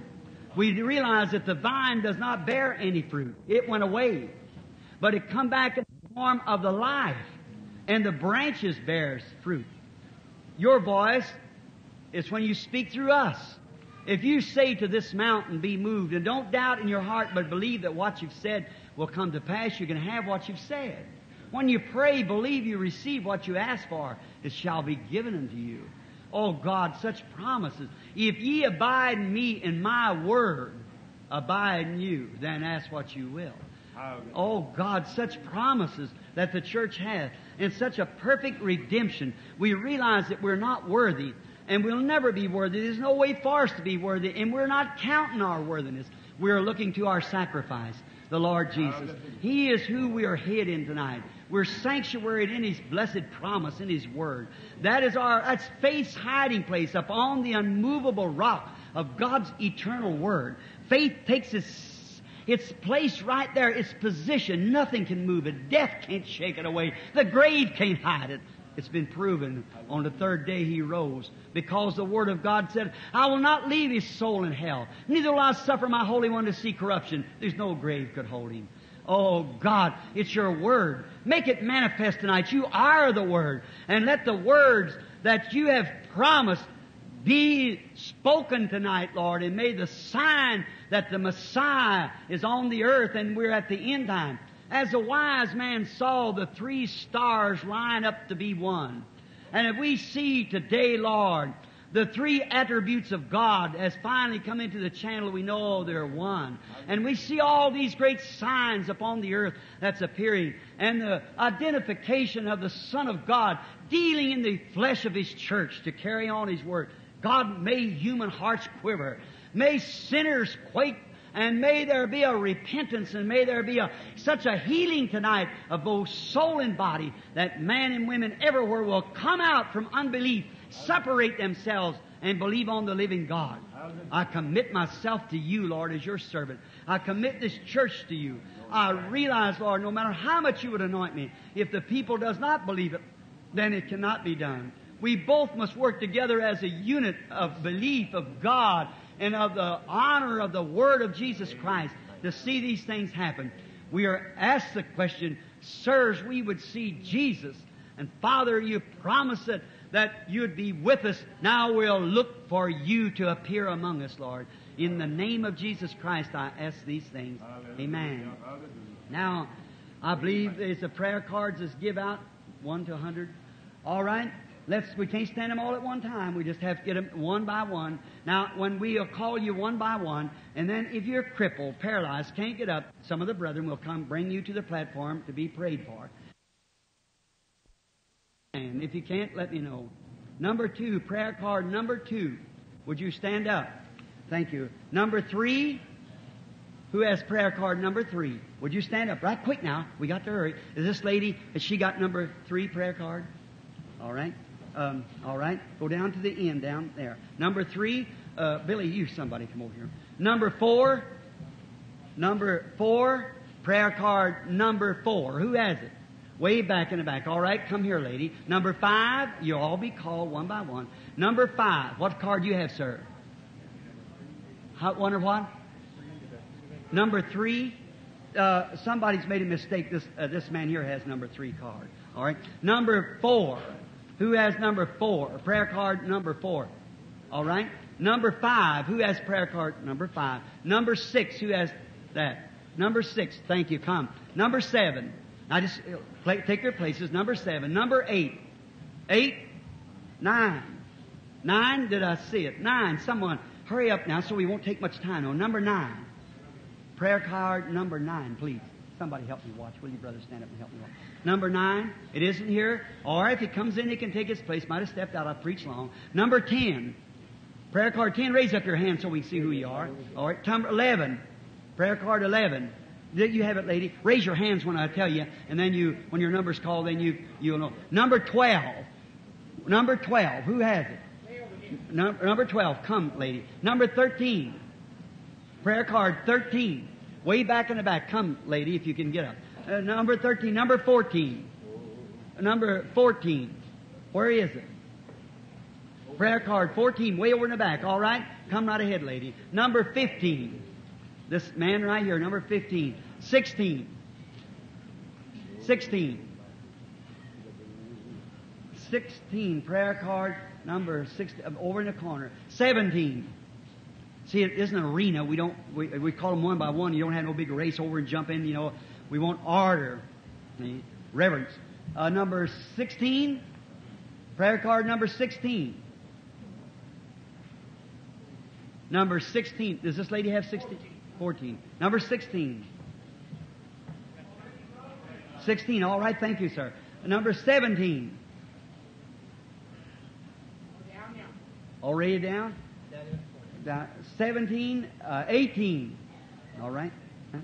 Well, they done got as many up there as can stand in the corner at this time. We'll start right in a few minutes from there. All right. How many of you, while they're getting those people lined up, that doesn't have a prayer card? Let's see your hands. And you're sick. All right. Well, I'm quoting a scripture for you. Now, you don't have a prayer card, yet you're sick. You won't be called in the prayer line. All right. How many in this building that doesn't know me and know I know nothing about you? Raise up your hands. It's sick, you know. See? To be honest with you, I don't see one person I know. Now, you might know me. But frankly, I don't mean this through any harm. I haven't seen you. And I can't see one person that I know, unless it's this little, kind of a little heavy-set fellow sitting there. Am I looking at the right person? I forget what your name is. You're from Missouri. I know he comes up the tabernacle once in a while. Now, and on the platform, I remember God's just as much on the platform as it is out there. Sure. Don't know no one here. It is to say that I know them outside of the brother right here and Brother Moore to really know a name or know anybody. I might know, I think this is your father sitting back there. I'm pretty sure that's right. And Jim McGuire here, the tape boy sitting here. And that's all that I see to know who they are. All right. Listen. Let's just take a little story like this while they're getting ready. Another story we could take about the Lord Jesus. Here. How many knows that the Bible says that one time there was a woman who had a blood issue. And she wasn't called in the prayer line either. But, and she didn't have a prayer card. But she had faith. That's what touches God. And Jesus going along the road, this little woman slipped in and touched the border of his garment. How many knows that the Palestinian garment hung free is a robe? And it had an underneath garment too. See, keep dust off their limbs. So they had an underneath garment. The garment picked up dust as they walked. And so they had an underneath garment. And this woman touched the border of his garment with her finger. And Jesus stopped. And he said, "Who touched me?" I don't believe you're just kidding. I don't believe he did that. I believe truly he didn't know who did it. He said, "Who touched me?" And so many people with their arms around him. "Hello, Rabbi. Is this the prophet of Galilee?" "Well, we're glad to see you here. Everybody, how are you?" Peter said, "Lord," he rebuked him, the Bible said. In other words, Peter might have said this, "Why, that sounds rather unusual for a man of your caliber to say who touched you. And I guess since I've been talking to you, it's been 50 hands touch you. And then you say, who touched me? Well, it doesn't sound mentally right, Lord. You shouldn't say a thing like that." The Bible said Peter rebuked him. But Jesus said, I perceive that virtue has gone from me. It was a different kind of a touch. A touch of faith. Virtue is strength. I perceive that my strength, I got weak. Somebody touched me with a touch of faith. Now, he could not have felt it physically. You might touch my coat, and there's much more between the border of his garment than his body than there is of my coat. It's like blind Bartimaeus standing 100 yards from him. Said, Jesus, thou son of David, and all them people screaming, we hear you raise the dead. We got a graveyard full of them up here. Come up here and raise them. We'll believe you. See, them critics, see. And so forth. But Jesus didn't even hear Bartimaeus, but his faith stopped him. See? His faith did it. Now this woman's faith stopped him. And he looked all over the crowd until he found the little woman. And he told her about her condition and said, thy faith has saved thee. Is that right? Just an ordinary little weakly looking woman. And she was healed. Now, what did she do? She never touched him exactly. She touched God through him. Well then, that's how many knows these ministers, which I know they know, but the book of Hebrews says that Jesus Christ now is a high priest that can be touched by the feeling of our infirmities. Is that right? How many knows that in the audience? Well, if he is a high priest, he's the same high priest that he ever was. No other mediator between God and man, but the man Christ Jesus. Then, if he's the same yesterday, today, and forever, and you touched him the same way she did, and he can be touched. And if you touch him the same way he did, wouldn't he react in the same way he reacted then if he's the same yesterday, today, and forever? Is that right? Yeah. The only thing you have to do is touch him. Now, not touch one of our brethren or touch me. That's just your brothers, you see. But touch him. Your faith touch him, then he will use his instrument. And he'll do the same today that he ever did do. He's just the same today and ever. You believe that? Amen. So now I want you all, your undivided attention, every person stay right in your place for the next few minutes and pray. Now, it's a great thing to come up here and preach a gospel that can make people actually that was once bootleggers and gamblers and prostitutes and everything else out on the street to set in heavenly places in Christ Jesus can feel the inspiration of the Spirit to rise you to a place till you lose yourself and scream out, amen and hallelujah. Praises to God. That's a wonderful thing. But then, and that same audience and the gospel being preached and say what he was, now, to identify him, again, right back the same one. Now, in this prayer line standing here, I don't see one person in that line that I know. There's not a person. If each one of you that's in that prayer line are strangers to me, I do not know you, and you know that I don't know nothing about you, raise up your hands. Each one of you in a prayer line that knows that I know nothing about you, raise up your hands. All right? I suppose it was the entire prayer line. Now, I don't know none of them. Now, the only way that, and if anybody thinks that this is wrong, you come up here and take my place. Until you can do the same thing, then don't say nothing about this. Jesus said, if I cast out devils by the finger of God, who does your children cast them out? In other words, what system they got better? See? Now, we've had a time that everybody's begin to think of the old tradition, laying on hands, and that's all right. But now, my minister brethren, just bear me a record. That was a Jewish tradition. See? Jariah said, come lay your hand on my daughter and she'll live. But the Romans, the Gentiles said, I'm not worthy that you'd come under my roof.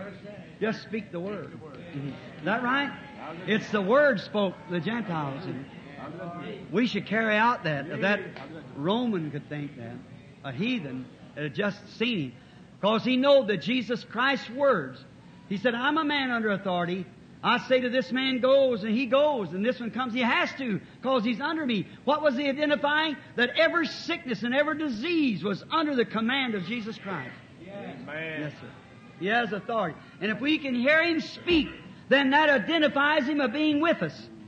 How much greater it would be for you Gentiles tonight To know and to know that He's among us and can reach up and realize, not say, Brother Branham laid hands on me, Brother Roberts or somebody else, but by faith in the Son of God. Say, I accept you, Lord Jesus. You're here. You heal me. Now, if He'll identify Himself and prove by the gospel that He is just as much here now as He was then, I prove to you that's His identification mark. Is that right? Amen. Promising in the last days these things would happen. And we've seen the church grow right into it through Luther, Wesley, Pentecost, and right down to the end. See? And here we are. Laodicean age, the Sodomite age. And here we are. The ministry's come through every angle of the Word, and I believe the entire mystery of God is already been preached. Now, it's identification of Christ among His people. God working in human flesh. Now, no matter how much you would anoint mine, you have to be anointed too to believe it. See, you're the one who has to do the touching. See? And both of us together make a unit. I don't know you, you don't know me. You just believe and I believe. Then God takes us both in hands. That's God.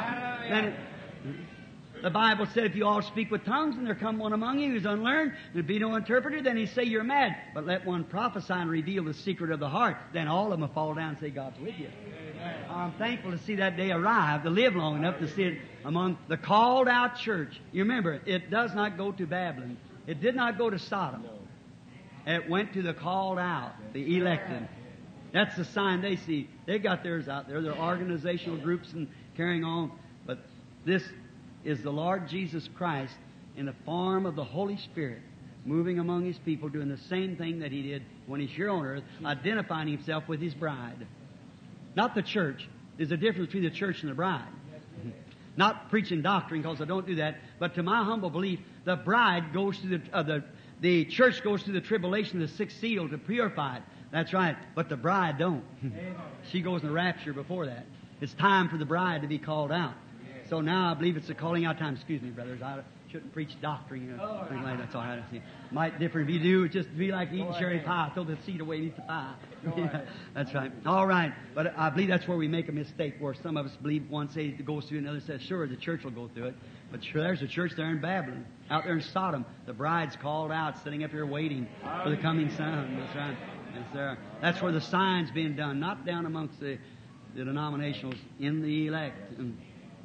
Now, before God, who I stand, lie not, Him be my judge. Solemnly I say that there's not a person in that line as I ever remember seeing in my life.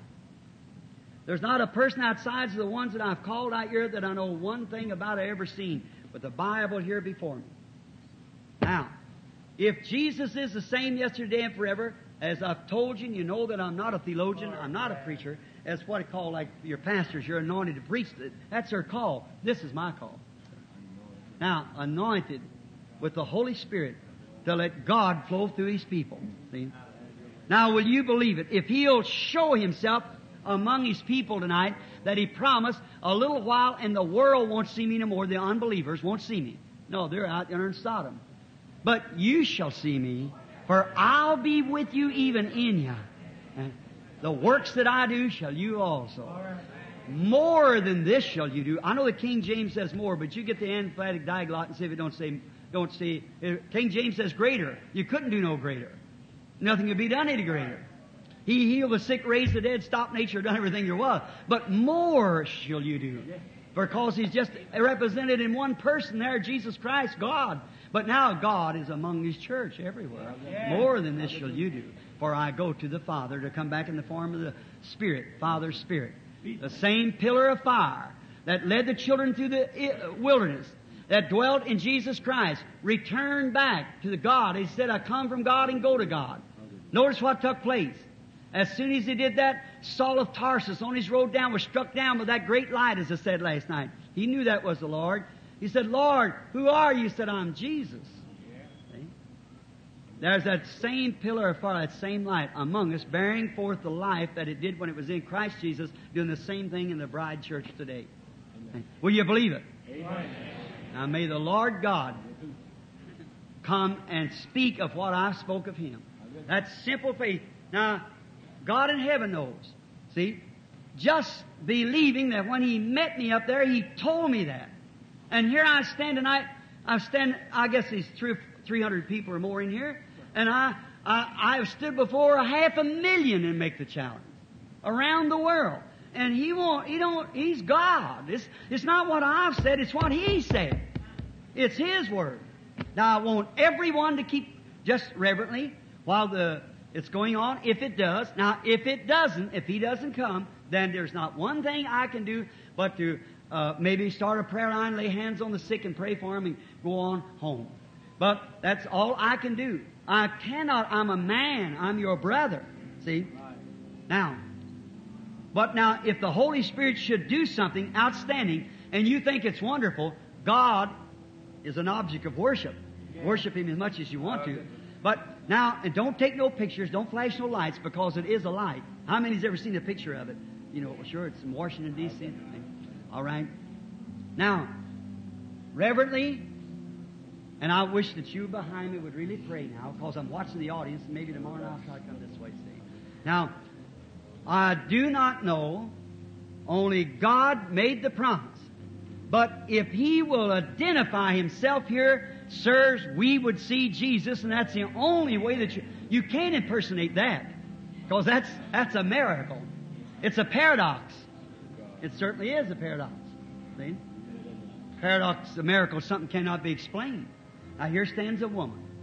I have a bit more idea what that woman's standing there for than anybody else does, unless there's somebody here that knows her. She's just a woman standing there. But it happens to be a woman. It comes on my mind, a perfect picture of St. John 4, a man and a woman meeting, as the Lord met the woman at the well. See? Now, if this lady standing here, she might be sick. Maybe she's not sick. Maybe she has a domestic trouble. Maybe she has a financial trouble. Or maybe she's standing here for somebody else.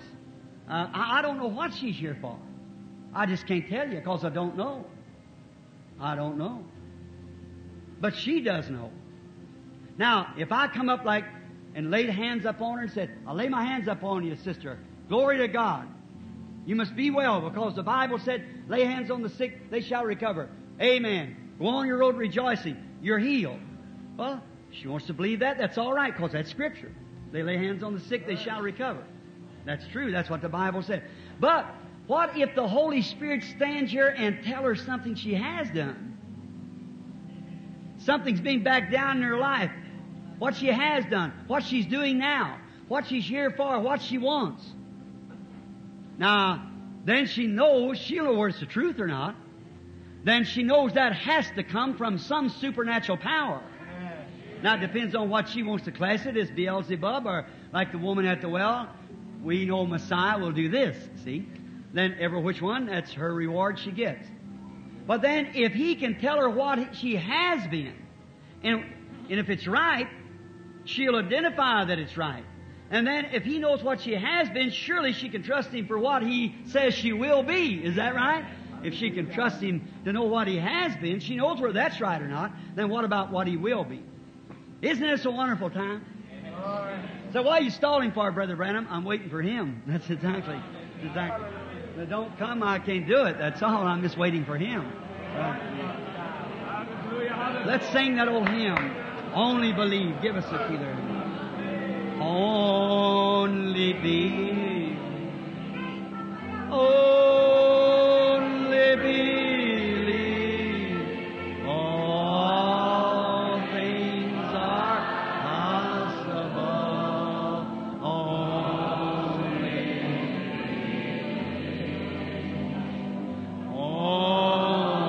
Only believe.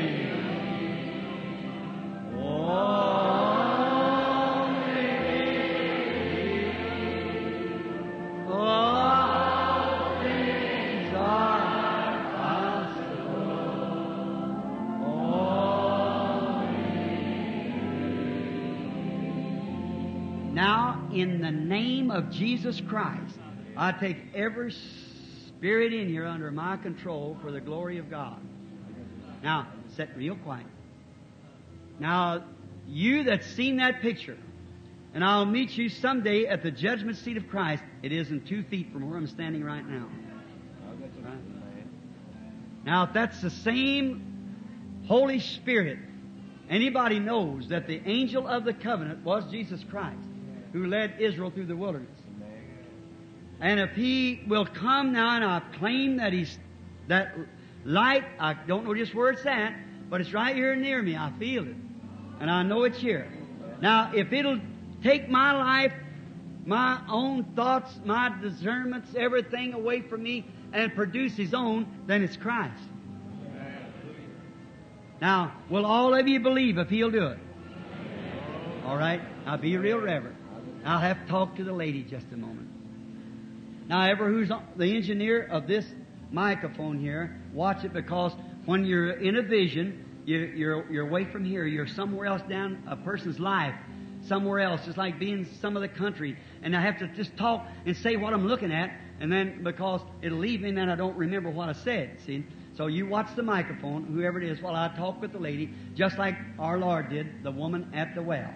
Just to talk to her, to catch her spirit, because I started preaching a while ago, and it kind of, before I leave the room a day, I fast and pray, and it's real near me, and I should just come right in and let somebody else speak and then walk right in the pulpit. It's much better. But just to be here tonight, then I want to talk with the lady. Now, lady, the Lord Jesus is great, and He is not dead, but He's alive forevermore. You believe that? I believe you believe it.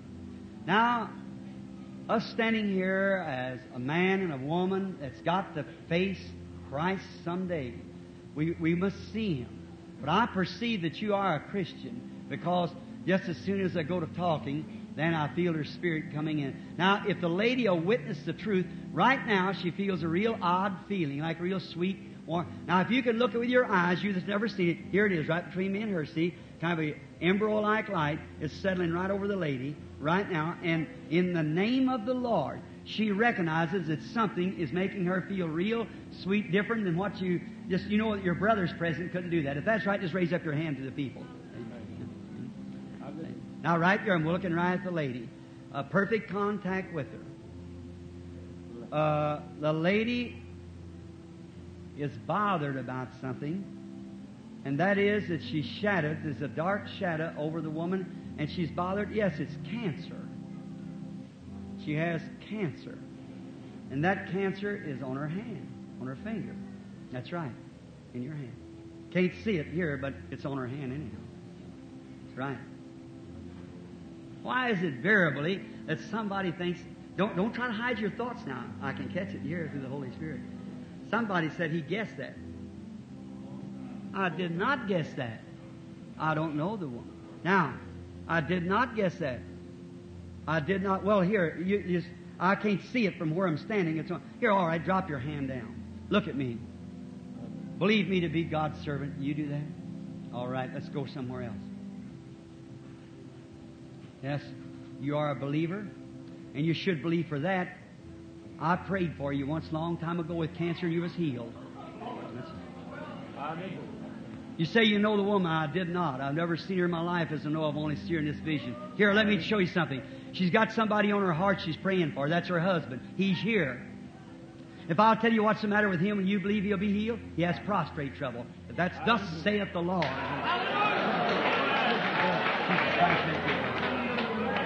You believe? Sirs, we would see Jesus. He's the same yesterday, today, and forever. You believe it to be the Son of God? No. Now, how many of you believe that it's Jesus Christ? Just have faith. Don't doubt. Believe God. He's just as great today as He ever was. Now, you said, just like sirs, we would see Him. Now, if that made a woman at the well under that condition, her spiritual condition, recognize that to be the sign of the Messiah, and we Bible readers and filled with the Holy Spirit, what ought to do to us? Like I've often thought, when Mary, being pregnant by the Holy Spirit who overshadowed and created this baby, told her about what was happening, sure enough to see her cousin Elizabeth, who was 6 months with John, the wife of Zachariah. And they were cousins. And when Mary told Elizabeth that she also was going to have a baby, knowing no man, that the Holy Ghost was going to bring it, and said they called his name Jesus. You know, little John, he was 6 months in the mother's womb, and he hadn't ever moved yet. See, that's subnormal, about 2 or 3 months, and the baby moves. But this was subnormal. Little John was dead in his mother's womb. And as soon as Mary's salutation come to her ear, said, I shall call his name Jesus. The first time Jesus Christ was ever spoke by human lips, it brought a little dead baby to life in his mother's womb. What ought it to do to a man or woman that's born of the Spirit of God? What ought it to do when we know we're living in the last days? The Scripture that's piled here in our midst tonight upon our voices out here, to see Jesus Christ giving us the last sign before the fire. What ought it to do to send us to our knees to repentance? I'm waiting just a moment, certainly kind of shake away from it, because it weakens me. If it weakened the Son of God, virtue went through him, what would it do me, a sinner, saved by grace? Now here's a young woman. Is this the next? Is this the? Yes. How do you do? I turned around, I didn't know. We're strangers to each other, I suppose. We don't know one another. I don't know you. You're years younger than I, and we're probably born miles apart, our first time meeting. But do you believe me to be God's prophet, or, God's servant? That stumbles people. Read this on tape. You believe me to be His servant? Do you believe that Jesus Christ is the same yesterday, today, and forever? And do you believe that this light that I speak of, that is the Spirit of God, the same Spirit, the pillar of fire that went through the wilderness with the children of Israel, was made manifest, the same one that come into the prison that night, that light with Simon Peter, and opened the doors of the jail, put him out free? You believe someday He'll come in and make us free? I do too. Come to the grave and open the doors. I'll come out from among the dead. I'm trusting it. He's sure tonight. Isn't it wonderful to know that we don't have to take some human philosophy? We got a Bible here that speaks of this. And here He is to identify His church, to give it rapture and faith to be taken away. How could a person sit still? Just speaking with the lady. Now, I don't know her. Here's my hand. I've never seen her. As far as I know. Just if I don't know you and you don't know me, so people will say, someone said, that man I was talking to today down there picking up the cans, he said that people said Brother Branham brings his own group with him. That's how he knows them. I solemnly swear before God, I never seen that woman in my life. Or nobody else in that line. If we are absolutely total strangers, sister, I don't know you or nothing about you, raise up your hand. If I don't know you, there you are. I never seen the woman. All right. But I know somebody's standing here with us who knows both of us. He's fed us all the days of our life. It's Him I trust. It's Him I believe. Now, if I could help you and wouldn't do it, I wouldn't be worthy of talking about this Word. I'm not worthy anyhow. But if I could help you and wouldn't do it, but the only thing that I could do, if He was standing here and you were sick, you'd say, Jesus, heal me. He'd say, I've already done it. When I died at Calvary, He was wounded for our transgressions. There the price was settled. It was finished. But now, He could prove that He was Jesus by showing you the Messiah sign that He was Jesus, and He promised to do it. There's just no loophole for the devil to get away. He's cornered. Isn't He wonderful? Now, one reason I was saying that, I'm watching something happen. The lady's just come from an operation. That's right. Is that right? A female trouble and has had an operation. Is that right? And you're suffering from a real weakness and nervousness. Isn't that right? Can't hardly recover from it. And you come, and tonight, before coming, you prayed that you'd be able to get here and be prayed for in the line. Is that right? Raise up your hand. I'm not reading her mind. No. If I tell you who you are by the Spirit of God, you know where it's the truth or not, won't you? Will it make you believe? Will you believe with all your heart? Miss Gideon? Believe. That's right. Go home. Jesus Christ makes you well. You're going home. Do you believe? Let's say praise the Lord.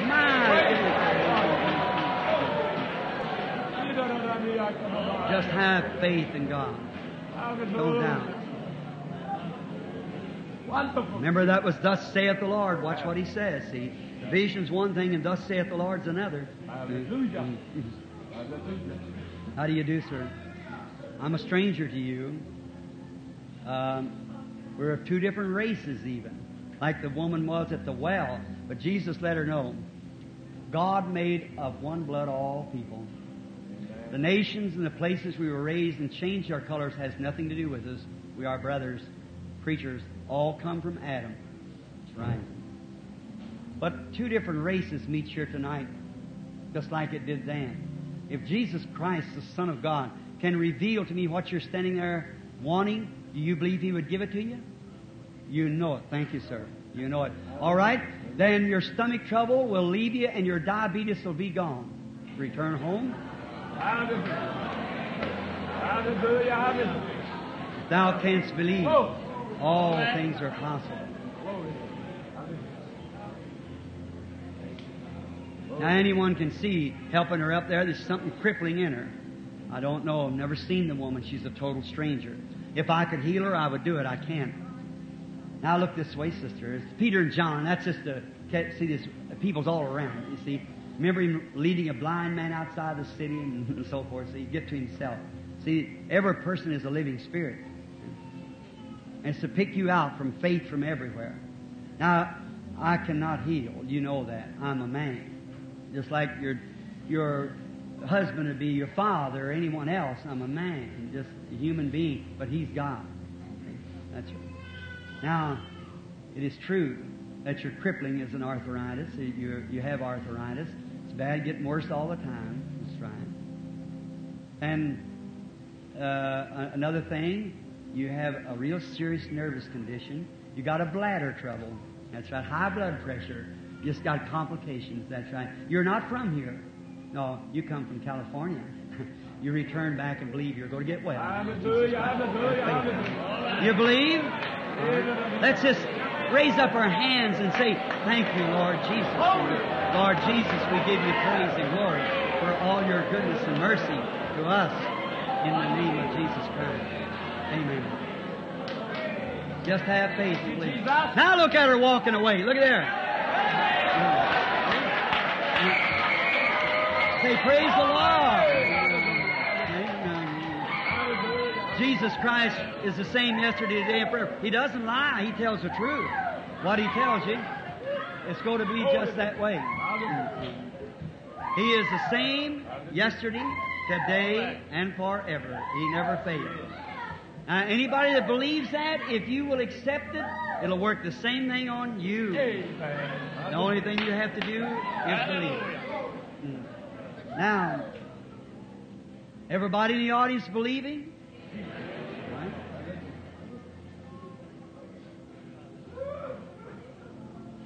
How about you with them varicose veins? You think God would heal you of them and make you well?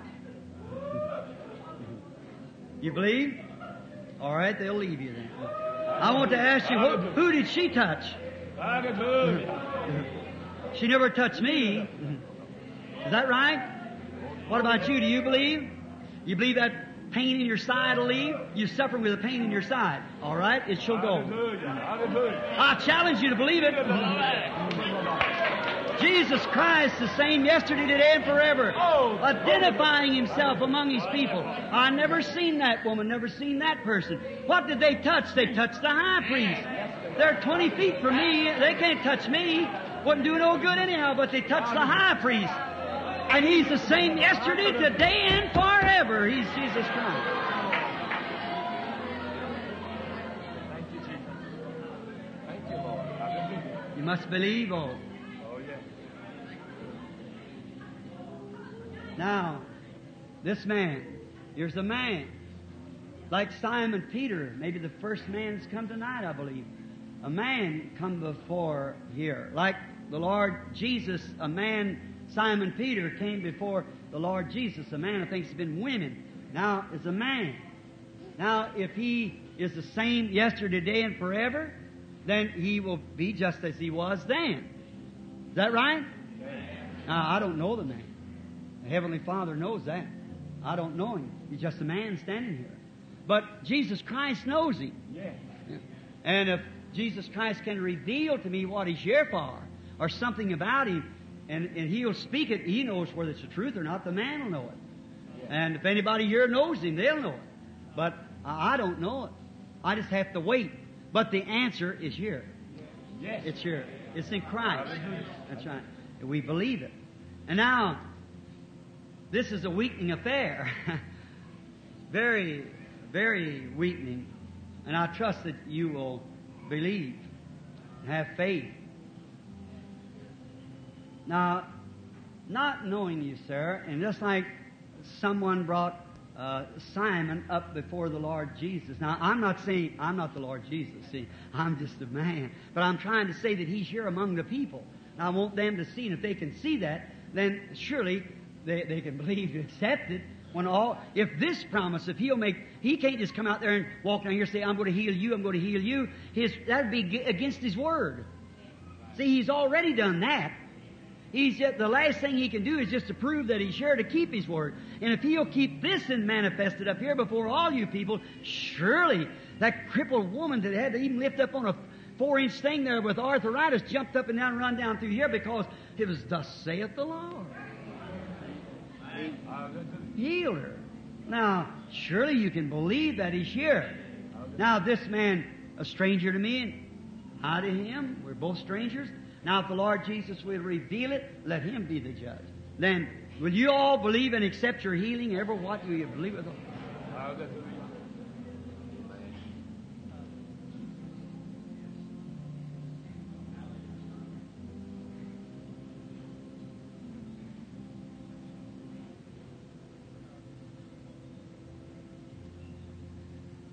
Some lady appeared here before me.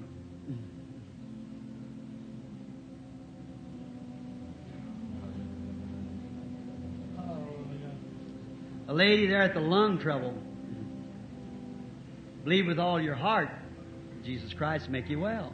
You believe it? I'm a stranger to you, but Jesus Christ knows what you were thinking about. Now you believe, you'll be well. Amen.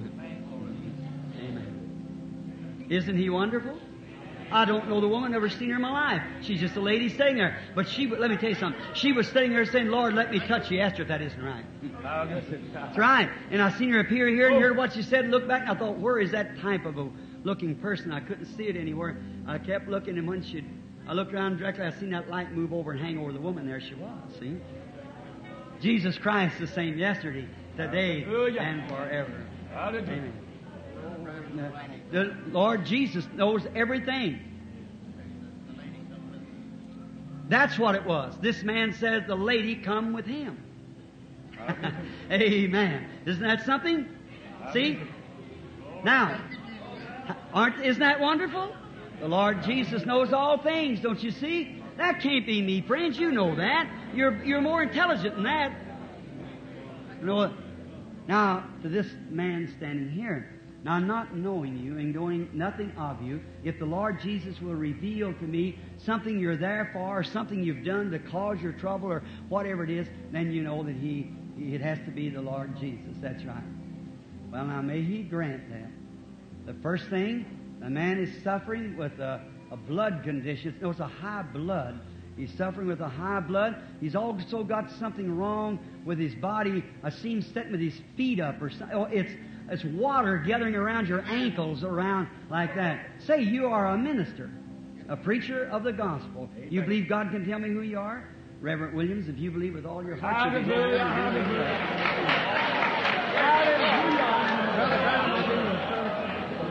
God bless you. Thank you, Jesus. You believe? You believe God heals cancer? You believe He heals cancer and makes people well? Go on off the platform believing and get healed. Amen. Believe with all your heart.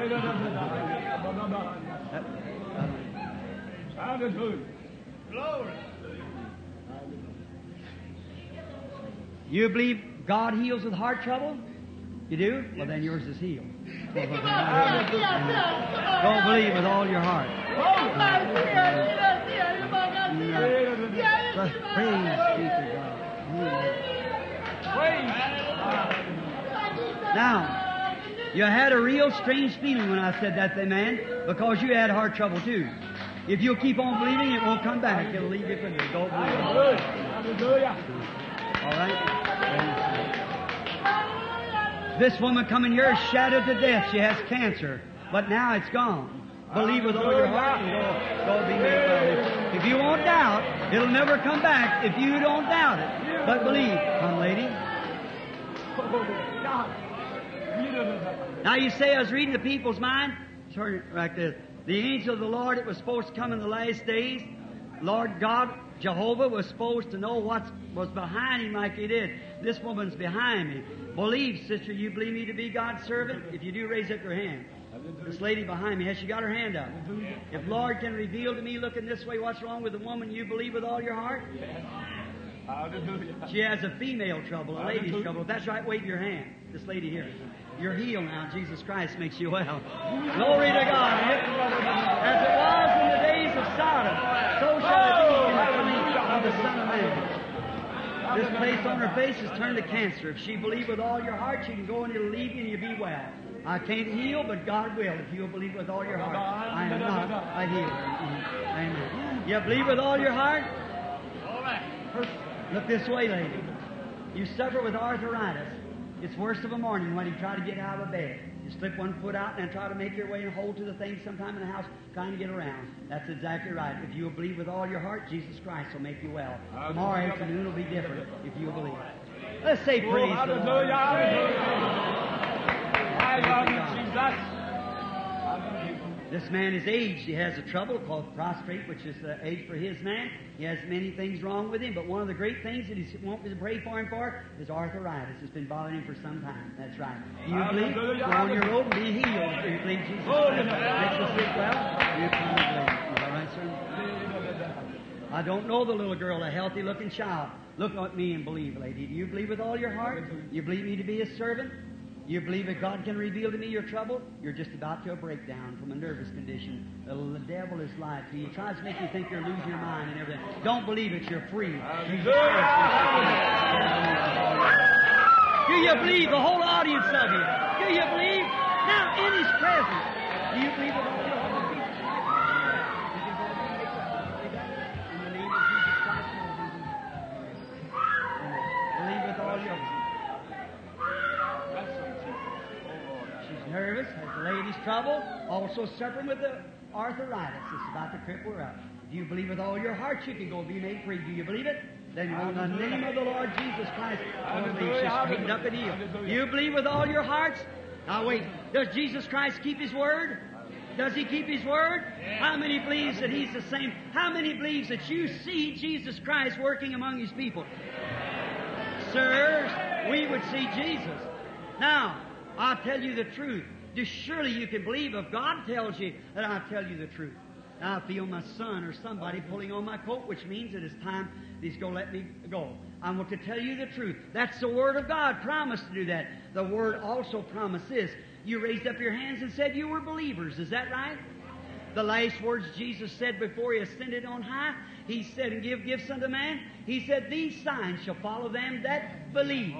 If they lay their hands on the sick, they shall recover. Is that right? If they, the believers, how many believers say amen? Then you lay your hand on somebody next to you. Just lay your hand over to us. Just put your hand on one another. Oh, now,